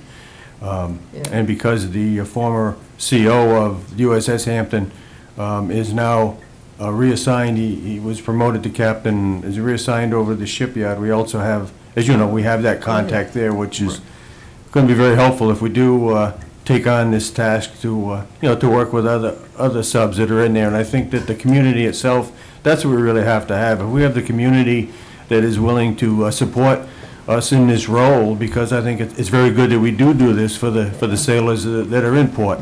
So, and hopefully, by getting the message out this way and also with other discussions, the community will really back it, maybe as much as the 401 did. Well, I think we're looking at us, and we've talked about possibly allocating some funds for that, which would be a big help, because I know you trying to raise everything yourself and doing it was pretty difficult. 401 was excellent by far, but we can't continually go back to the same well all the time. Yeah, and with some others that contributed there were also, others, but they were fantastic with it. And yeah, I'd be willing to, especially be on some type of a committee to form it, and to form another committee or have an exploratory committee. And if you do put out a call for other individuals, I know especially some mariners and some others that are very interested in this topic and in the community that might, if we can get a good group that would do it, that would work out well, I think. And are we going to do like a warrant article or something? Well, we talked about doing a warrant article too to make it a little allocate some easier. funds to make it a little easier. Could we did we get an official notice from the USS Virginia, so maybe if we could publicize that and sort of get people to understand what's going on, how we were asked. But didn't they, Because you did didn't they such a send good us some job before. information? No, it was a telephone call. Telephone call, They didn't even tell us when the ship was arriving. which it For just, security reasons. which it just Yeah, did. it just did, it just arrived at Portsmouth. It's a ship movement, they can't tell you. Yeah, you can't tell you anything about that until it's there. So, we may be Trying to calling, volunteer. we may be calling for upon the- you pretty soon to Yeah. work on that committee or be part of that committee. Very good, thank you. I will. Oh, geez. Thank you very much, gentlemen. Thanks, gentlemen. Thank you. Town managers report. Mr. Chairman, members of the board, as you heard a few minutes ago, the State Seacoast Cancer Cluster Commission will be meeting on October 10th, 2018 at 10 a.m. in room 205 of the Legislative Office Building in Concord. That's a change of room. If you wrote down the previous room allocation, it's been changed to room 205 on the 10th. Fred, while you're on that point, if I might have the board's authorization to attend that in behalf of the board. I know Regina might be going as well, but I'll be happy to so move. I would love to go to that meeting on the 10th, but I have another obligation at 10 o'clock that morning, so Well, prior I'll to, move that She made a Mark motion. be allowed to attend. Thank you for that. and Thank Regina you. seconded it. Yes. And unanimous of the vote of the board president. thank you so much. And thank you, Mark, for all your work, really. That was a remarkable decision. Thank you. thank you. Sorry about that, Fred. That's all right. Have to get those little things done, you know, as they come along, so. The construction work continues on Ann's Lane during the daylight hours. Please find alternate routes to avoid traffic delays due to the road closures. And I understand the work's going very well, they're well ahead, they put Yeah. 3 working crews on it. And they expect to be finished by the end of October as far as this year's work is concerned.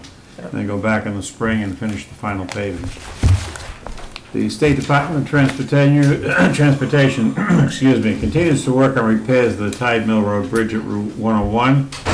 Traffic lights have been installed and can cause delays at busy times of the day. If you have a critical need to get somewhere, my suggestion is that you provide an alternate route for your own sanity. There are a number of different things, Mr. Chairman. On September 17th, the board voted to authorize the Department of Public Works to investigate changing our vendor for construction and demolition wastes. And I'm going to ask that the board go back and rescind that vote, because after having council look at the contract that's currently in effect, and I read the contract that's currently in effect myself, we have a little over a year to go before we can do anything, so we shouldn't be doing anything for at least another 9 to 12 months. So I need a motion to Also rescind move that to previous rescind. order. I'll second that. The vote. All those in favor? Unanimous. We talked a second ago about the USS Virginia. It is scheduled to have a placking ceremony on the 10th of this month at the Portsmouth Naval Shipyard. They're going to give me some further details on that, but they will want folks from Hampton to be there and be present for the placking ceremony. So as soon as I get that additional information, I'll spread it far and wide so everybody will know what's going on. And we really do need some additional help on the submarine committee for the town. It's the USS Hampton Committee. I guess the town's kind of made a name for itself. Our name has gotten around to the submarine fleet, and they would like to have Hampton serve as their base of operations while they're the naval shipyard for refitting and refueling. So And I'm told they're going to be there for about 2 years. about 2 years is Wow. correct, and I think that's a good time. That's the same. The Hampton was there for just about a little over 2 years. So, and the Hampton was a great help to us here in town. Yeah. And I'm assuming that the Virginia, which is the lead class in their ship, will also be a great help to us here in town and be able to enjoy some of the activities that we have. I think it's, we've done this in the past for the USS Hampton, and this is the second time we did it. And I think Hampton, the people of Yeah. Hampton have done the town proud, and also the ships, and I take it as a great honor that the other ships are looking at it. Yeah. And looking at Hampton as wanting to be a host town, so we beg of people out there that would like to, if you want to volunteer, you want to do something good, we're gonna be setting up the committee. We already have a committee for the USS Hampton, but we might be changing that a little bit. But if you want to show some interest, please, let the town office know. Don't forget to mention, it's a lot of fun. Everybody had a good time doing this, so. Absolutely. Come and enjoyed the activities. The United States Army Corps of Engineers held a meeting last week with the town of Seabrook to go over their requests for where they want the material put from the dredging of the harbor. And they have sent me a communication requesting that the town send them a plan showing where we would like to have the material placed. We know for certain, and we asked them for certain, that they place it on the east side of the bridge on the west side of the town, on the Sun Valley end, because that area in there we've lost 175 feet of frontage. Wow. An entire town lot is gone. Yeah. And the area going into Portsmouth Street is disappearing like crazy. So we would like to have them put that in there, as well as preserving the abutments to the bridge, which are almost eroded away to the road surface and back. So that would be one of the recommendations. The other recommendation would be to put it out near Beckman's Point and along the beach, so that in fact that erosion that's occurring out there will in fact cease. We have some time for that to repair itself. Wow. So with your permission, I'll have Public Works make up the necessary paperwork and diagrams and charts and submit that to the Army Corps of Engineers. Do we need a motion, or do you want to? It would be great to have a motion on that. I'll make that motion. Second. All those in favor? Thank you. So let Very good, let them thank know about where we We'll want to make put our sure that sand. gets the core. Yeah. Mark is here, and he has been working like a ditch digger looking for a career in China, or trying to get there, working on the Colony Motel. So I'm going to ask him to come up here and give you kind of a briefing of where we are at the moment and what's going on there. Yes, there was appointed a temporary conservator by the Suffolk County Probate Court regarding the assets of the individual involved. And the conservator came up to New Hampshire and met a week ago Saturday with Attorney Casaza to review the situation here. I then spoke to him personally following the board's lead of authority given, and the attorney indicated that he would be seeking the appointment of someone in New Hampshire for that purpose of doing the same thing and taking any steps that this board felt would be necessary to alleviate any nuisances or public health conditions. And so I indicated to the attorney that I had been given authority by this board to seek appointment ourselves, but I think if this person said he would be attending to that, I've indicated to them that we would hold off for a brief period of time to allow him to do that. Good. I think it's good, and I'm glad you're staying on top of it. Yeah. The most important thing is that we have that property safe and secure. Yeah. And he has other property in Hampton too, and that may need to be looked at as well while he's here. Exactly, and I have written him a letter indicating what our desires were with regard to both properties. Okay. Excellent. Thank you. Thank you. We appreciate it. Any other questions?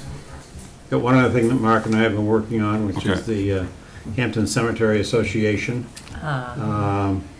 which is a defunct organization, legally anyhow. In reality, it's still there, so I'd ask him to give you a quick briefing on what he has done. He's worked very hard on this to try to get this resolved so that we can put the entire cemetery situation back in order. Okay, go ahead. Yeah, there is, the Hampton Cemetery Association was formed back in the early 1900s to perform basically the same sort of functions that our cemetery trustees have been performing since 1986, pursuant to a town meeting vote. And over a period of time, the Hampton Cemetery Association, whose directors were in many cases former selectmen, have now had their ranks depleted, and therefore there's only one officer left, which is Eleanor Whitney, the treasurer. She has access to approximately $170,000 worth of funds, but has no ability to do anything with those. And so pursuant to some court petitions that the Charitable Trust Division of the Attorney General's Office has urged people to file, I have drafted, and Eleanor Whitney has signed, a petition to the Superior Court to not only dissolve the Hampton Cemetery Association, but also to ask that its monetary assets be transferred to our trustees of the trust funds to be made part of the same type of fund, the Hampton maintenance fund, which would be, the principal of which would be available for use upon town meeting vote. Good. In addition, it appears there may be some properties, real estate that was deeded at one time to the Hampton Cemetery Association. So I've included that in the draft court petition that I've given to you. The authority that the board gave last week to do this was only for the probate court, and I would ask the board to move to expand the authority so that a petition can be filed in the Superior Court. I'll make that motion. Second. Any other questions on that? Thank you. All those in favor? Thank you so much. Unanimous. Thank you, Mark, that's great. Yeah, looking at Thank some of you. the people that were there, you know, there are some people who were around here a long time. I'm looking at Robert Danielson, you know, Frank Fitzgerald, Oh, yeah. Correct. Julia Brown. Exactly. You know, all people that did this, and they did a lot for a long time, but I think time has come where Yeah. we need to take it back under. Sure. And this would include, as I said, the transfer of real estate as well. Yes. Excellent. Thank you so much. All right. Thank you. Mr. Chairman, Yes. because these ladies have sat here all evening. I'm just about to start recycling. Yeah, so we can we talk about that? Yep, that's Yeah. my next subject. Okay, thank you. Actually, there's two portions of the subject, but I'm going to talk about the letters that were sent out at the board's direction. A number of years ago, when the town was making a lot of money on recycling, and we were making a sizable amount of money each month on recycling because the product was being sold. Recently, the Chinese government has decided that they would like to stop buying recycled materials. They're trying to strangle the market down. They're trying to close it down to a very small market.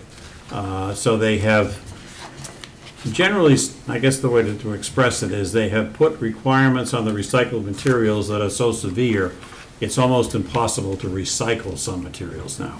For instance, in plastics, they used to take everything from number 1 plastic to number 10 plastic. Now they're only interested in number 1 and number 2. If you put something else in and one piece gets in a load that's an entire ship, the whole thing is contaminated. They won't accept it. So things are changing very quickly in the marketplace. We are no longer being paid for our recycling. We now have to pay to get rid of it. That's a problem. In the particular case, and these ladies brought the subject up tonight, we had 20 condominiums in town, most of them businesses, but there were a few residentials, who asked permission to participate in the recycling program, because their material could be sold and the town could make money with the treasury and would help defray taxes. All of those received letters that were given a part of that program because each one of them has in their condominium documents a requirement when the condominium was put into effect, and it's recorded in the registry of deeds in each of those documents, that they have to take care of their own solid waste. How they do that is, of course, at their pleasure. Most of them have dumpsters. A lot of them have individual collections. It just depends upon the individual place. But we're, in fact, prohibited from collecting material. The board gave an exemption to that when the town was actually being paid, so they actually received some benefit themselves because it helped defray some of their taxes. Right now, it doesn't defray anything. In fact, it costs us money to collect them.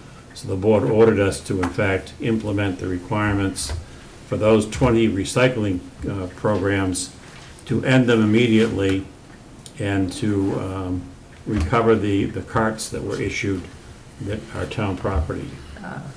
So that kind of, in a footnote, that kind of is what happens. All these records are recorded in the Registry of Deeds.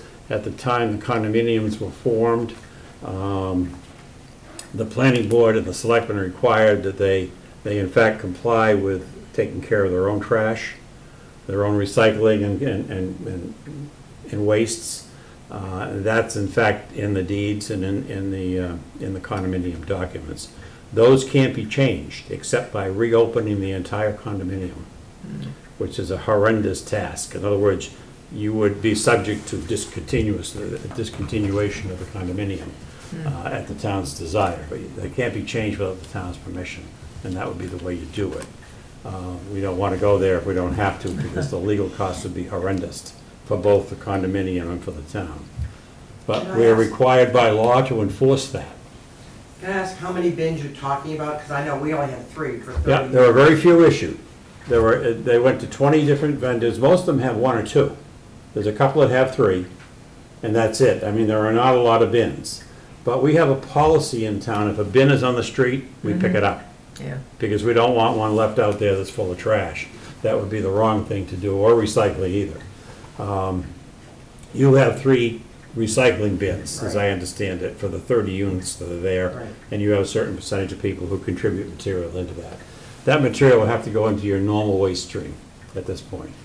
When we come around in accordance with the letter that we sent you, and we pick up those bins for the last time, there'll be a truck coming right around behind the truck that picks the bins up and empties them, to pick them up and bring them back to Public Works, where they'll be cleaned, and if they can be put back in service, they will be put back in service. If not, they'll be destroyed.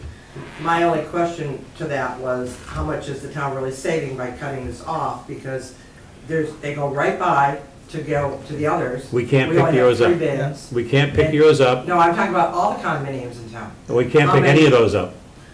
Because it's in the Can we- docks. Most condominiums in town have that requirement on. There are a few that do not.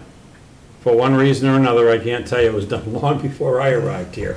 But most of the condominiums in town have to take care of their own trash. In order to stop We do our it, own trash. We only had recycling, but my But point that was is that trash. we had an agreement with you to do it because you were making money on it. Now, because you're not, I'm just wondering how much money you're losing if you had continued to just pick up these few bins instead Well, of sitting on it. we can't by law pick them up. It's not a matter of whether we can or But we you've been cannot. doing it. Yeah. Well, they shouldn't have been doing it, but they gave you permission because you asked for permission. Yeah. Your board of directors asked for permission to do this when the town was making money on the Fred, recycling. can I say something? Go ahead. Yeah. First of all, we did it, I just want to point out that this has been talked about and talked about and talked about exactly like he's talking about now. We've been talking about it for weeks, and it's unfortunate that you probably didn't hear about it. It's probably been reported in the newspaper. We didn't know about it till we got the letters. Yeah, well, that's unfortunate, but these things happen all the time. I was on the board when we did ask people to, we tried to be nice about it and went out of our way because we are making money. But in general, the whole trash pickup is going to be discussed, and we're working on it right now, and it's going to be changed for everyone. I mean, it's not going to be changed for you because you pick your own trash up like you're supposed to, and there's going to be major adjustments in the trash pickup and the recycling. So it's not that, I just wanted to point out, it's not just you that this happened to, and it has been talked about, and unfortunately, you just missed it.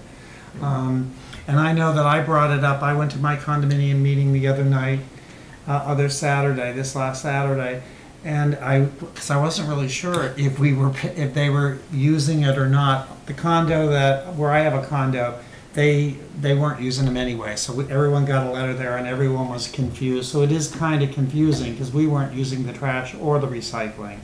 So, but it has been discussed here in a great deal, and it is okay for you just to go ahead and put it in your regular trash. It'd be great if we could do it, and maybe sometime in the future, if it changes about how the money situation is, maybe there can be something different.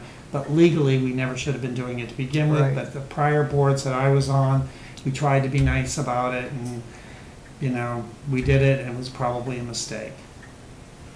What, I'd just like to ask the manager, what official date is, what's the drop dead date? I don't have a letter in front of me. Next week. Today. Today, okay. October 1st. Yeah, right, Okay. yeah. Go ahead. Oh, we usually don't, because of our meeting, but go ahead. Are you eventually going to stop picking up for single-family homes also? No.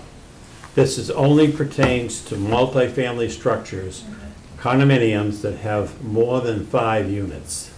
And what about businesses? Businesses, well, if they're condominiums, it's the same. It doesn't matter whether it's a business or residential. Yeah. If it's 5 units, if it's more than 5 units, we do not pick them up. How about hotels? Yeah, if it's more than 5 units, we don't pick them up. Hotel? How it's been, that was the main thing that A we hotel is decided. 1 unit. Yeah. Right, because it's one owner. Good Right. grief. Yeah.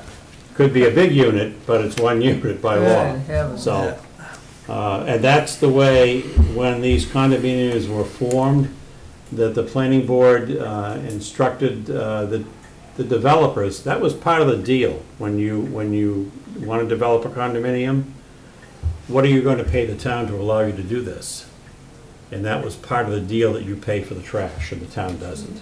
So So it was decided any more than 5 units, and this actually was last year, and it's just evolving, and we are working on it, and it's gonna be in a state of flux for a little bit, but now those condominiums that have a requirement within their documents that are filed in the registry, it doesn't matter whether they have 50 units or 1 unit, they're not going to get picked up. We have single person, we have duplex housing in town, okay, condexes. Yeah. And in one case, we have one side that we don't pick the trash up, and the other side we do. Because the owner structured it that way when he made up the documents and got it approved by the planning board. Good grief. So it was something that came in through the system to us for approval, and the planning board approved it. That's where these all came from. Messy. It can be When's a messy. good time for me to stop by to pick up copies of the documents? Sometime after 9, give us a chance to get through all this paperwork, Okay. and we'd be happy to give you the copy. I'll come in tomorrow. thank you for Okay. your attention and Yes. coming in and being Yes. part of our Thank you. meeting. We're kind of just frustrated. We're Yeah, about no, and I know, recycling and that's why I wanted you, I'm about glad you saving stayed. environment and. Yeah, no, do it this. makes a lot of It- sense, and we wanted you to try to understand a little bit, but I did want you to know it has been And talked. it's not just happening here, it's happening you. all over the country. Yeah. That. About the with- recycling About the is- recycling Yeah. and not having any place for it to go. It's Yeah. not just Waste Probably has Management, something it's to do with Bernard, those it's all of them. Blame China. Yeah, thank you. Okay, It's Fred? discouraging. It is discouraging. I forwarded to the board dated September 26th, a memorandum dealing with changes to your recycling ordinance. And what I did is I sort of put together all the things that you've talked about in the last few months. Yeah. I'm not proposing that we go through that tonight, but I am proposing that we put that on your next agenda, which will be in 2 weeks, Good. so that you can talk about them, decide what you want to do, what you don't want to do, and so we can move forward with something. And the things that you are not suggesting but have just brought up are in the first 4 pages. The rest of it is Yes. actually our ordinance. Yeah. Right, yeah. So, Yeah, I did include a copy of the Selectmen's ordinance, right.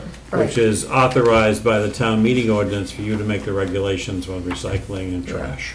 So, Good. that's it. That's enough. Any questions for the Very manager quick. on his report? Very quick question. Do we have a definition of that industrial surcharge fee from Wright Pierce yet? I'm reviewing, and I sent back 60 pages worth of regulations Oh, marked God up. bless us. Okay, so they have got to get those revised and sent back to me Okay. so I can give them to the board. Okay, And all those fees and regulations are in there. okay, I'll behave myself. Thank you. Regina? I have a question about the harbor dredging, and when is the estimated date for that? The Army Corps doesn't have a date because they don't have an appropriation. And Oh, my they're- Okay, I didn't know if They are- something had changed, because I was They are like, talking about either late 2019, between November and February 2020, or November 2020 and to February of 2021. By then, there'll be condos built on that island in the river. Well, there won't be a harbor, it'll be full. Well, we wanted a vision. Anything else for the town manager on his report? Good grief. Seeing none, old business. RSA 4114 vote for 282 number 8th Street. And that's something that you have now held 2 hearings on. I don't believe that you have had any comments whatsoever with regards to removing the restrictions. And what they want to do, they want to go from a 3-foot to a 4-foot high That's ornamental fence, I'll correct? make that motion. Second, Okay, we have a motion and a second. All those in favor? Yep. Unanimous. there. Sorry. Sorry you had to wait so long. That's okay. Can I just ask you a quick question? Sure. Okay, so I just want to make sure I have everything in the right place. From this point now, do I go and get a permit to put the fence up, or is that just? You do need a permit to erect it, yes. Okay. Building Just wanted department. to- All right, I Yep. wanted to make sure I was Do- doing do- the right thing. Do we have to record the deed restriction? Yes, I believe town council does have to do that. Yeah. So we'll have to record the deed restriction, or the release of the deed restriction Right. first. So you might want to check in a couple of days and talk with the Yeah. town attorney, or give the town manager a call to see if Now, that's been if done. I do that now, and by some chance it doesn't get done this fall, will it be okay in the spring still, or? You should have a I- year for a building permit, I A believe. year? Yeah. Okay, so it'll be fine if I, Oh, yeah. okay. You should be okay. All right, perfect. Thank you so much. Okay. Number 2 under old business, we have the MRI classification and compensation study. Good evening. Good evening, sir. So, just as an overview, as you recall, we've talked about this MRI study a number of times, and for folks at home, this is the study that the board commissioned to take a look at non-union wages, how they compare against other communities of similar positions. And then that, pardon me, that study made certain recommendations. That's why we're here tonight to talk to you about that. We've had the recommendations, we've reviewed them here, and we're looking for the board's guidance on how we should proceed in this budget year. As we've talked about, there's multiple things. The board can choose to do nothing, or the board can choose to take action on this. It's the recommendation of the manager's office and we that we do take some action on this in the budget. Would like to know how the board wishes to proceed. Questions from the board? Gina? Yeah, yeah, I think, I was looking through the report, and they identified roughly, I think it was about 13 or 14 employees that fell below the minimum that they have seen when they did their study. You know, they looked at our organization, and then they went out and they looked at the different other organizations that they looked at. And one of the other recommendations is that perhaps we could do it over more than 1 year, so as not to affect everything in 1 year, budget-wise. That's right. But now that we are coming up on the budget season, and it's gonna be coming to the selectmen, and then it will go off to the budget committee, I think it might be a good idea if we could at least get what the numbers would look like, so that the board or whoever could see what the effect could potentially be, and then maybe better determine whether or not it's something that we wanted to look into. Sure, so the initial recommendations were for those, again, that set up a classification and a range for each of the classifications they set up. And their recommendation on those 13 you're talking about, there's some 30 total positions it looked at, was that we move those 13 people up to at least the minimum of their classification range, the others being already at the minimum or above. That estimate was roughly in the 50 to 55,000 range, but again, there's some adjustments in that we do. And you're absolutely right, one of the recommendations was either A, you can do it all at once, or their recommendation is you can do it over a couple of budget years. And that's what I understand we've had some discussions on, and that some of the board members are interested in doing, is to move that over a couple of years. That'll help the manager and I as we put together the budget for you to review, so we have some guidance on how you wish to proceed with that.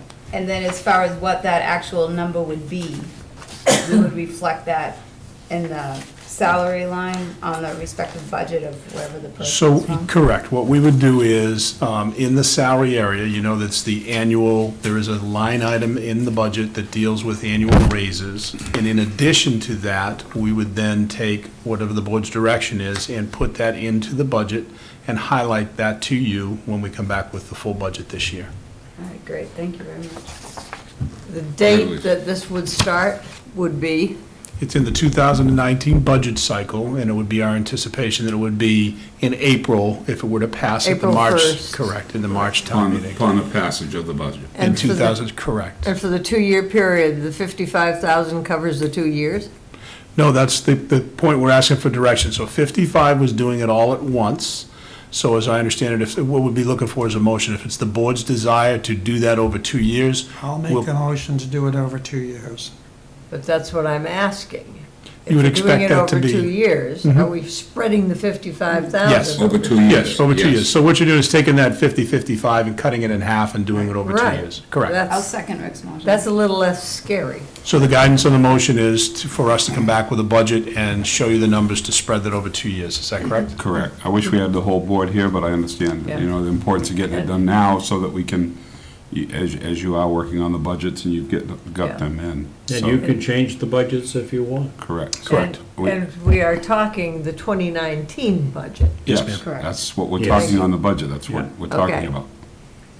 Yeah, I mean, pretty So I have a, much. okay. Sorry, cut. I just want to clarify that alls we're really trying to do is see what the effect would be so that it can be presented Presented with on the the budget, budget. correct. Now that we're coming to this time of year. Yes. As part of the budget. Correct. Yeah, it's finalized. We've had this report for some time, and Yes. it's time for the board to take action, or not, Okay. but to take action and give us guidance how you'd like us to proceed. So I have a motion and a second to spread this over the 2 years and bring it back to us and let us see what the It'll be in the facts and things are. budget presentation that you'll see when we come forward very shortly.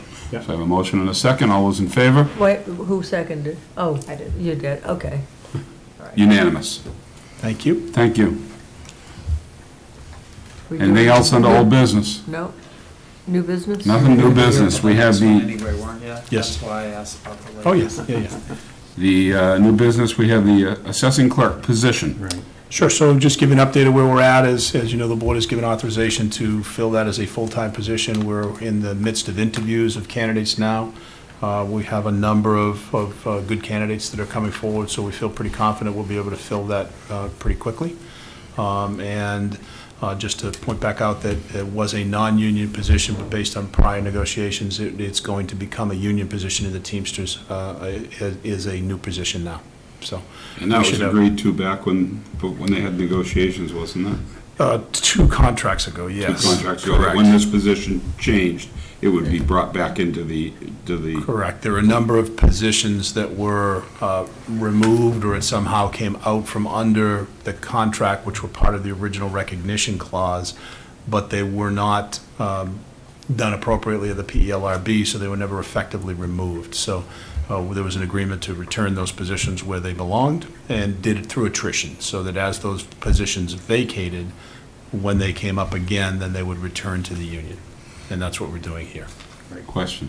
Now, just to clarify for the public, because they don't always understand this week to week, this is a new position because this position has been vacant for some time. This was a part-time position. Right. Which was recently open again. It's had several people in and out of it. Right. And the board authorized moving it to full-time, given the reorganization we did in the assessing department. Right, and the reorganization means we no longer have a full-time assessing officer there. Therefore, the assistant assessing individual is going to be still full-time in the office and will work with this assessing clerk. Yes, Is that ma'am. Fair? Yes. Yes, along with. So we know. with So the MRI. contract, we have a contract assessor who performs the assessing functions as a Yes. certified assessor.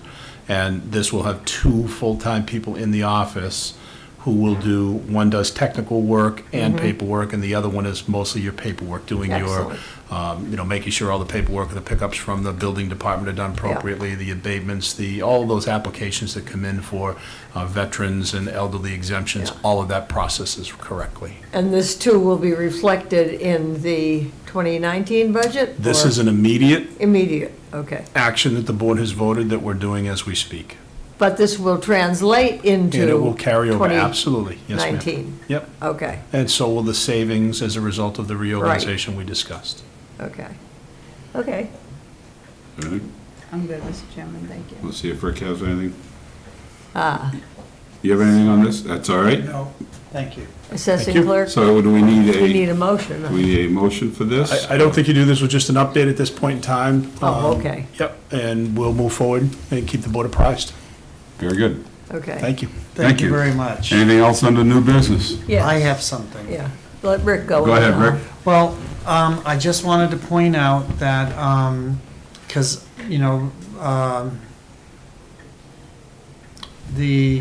I had some phone calls today, and even though it appears, everything went well with the race and everything, there are some people that are complaining about the road being blocked off. Yeah. Particularly at Boar's Head, there's some elderly people that live there. There's two different groups, two different houses that are concerned about their emergency exit Yes. from there. And, they're elderly people that they felt they couldn't get out of their homes. So I just wanted to bring that up, throw it out there. And I explained to them that I feel more comfortable if they would write a letter, but they just don't want to. And if they had an emergency, I'm sure our police and fire department would be there immediately to get there. So. Right. Yeah, I agree. I think I have the same thing. I've had verbal comments about, it was different than it was usually, I think the way, and I talked a little bit about the chief when I saw him tonight. Yeah. Because they changed the pattern, I guess, a little bit. But I guess for some point in time, both Ashworth and 1A were closed off, which I don't ever remember happening before. So And I'm not just sure if these that- people they wouldn't have been able to take a right, or, because I have a business right there, and I did have one person that was coming down 101, and they just happened to call me because they hadn't been to me before, and I said, well, you'd be better off if you went down to Winnicott Road, and it was some kid, and he didn't mind, he was only 17. And so I said, if you go down, he was at Hardot's Way when he called, and he just happened to mention it. And I said, you need to turn around and go down Winnicott Road, and he was able to come, and there was no problem. And with just by chance, all the other people I had, it really wasn't a problem because they came that way. So it wasn't a problem for me, and I was kind of surprised about that, Yeah, it does happen a few times a year when we have these races, but.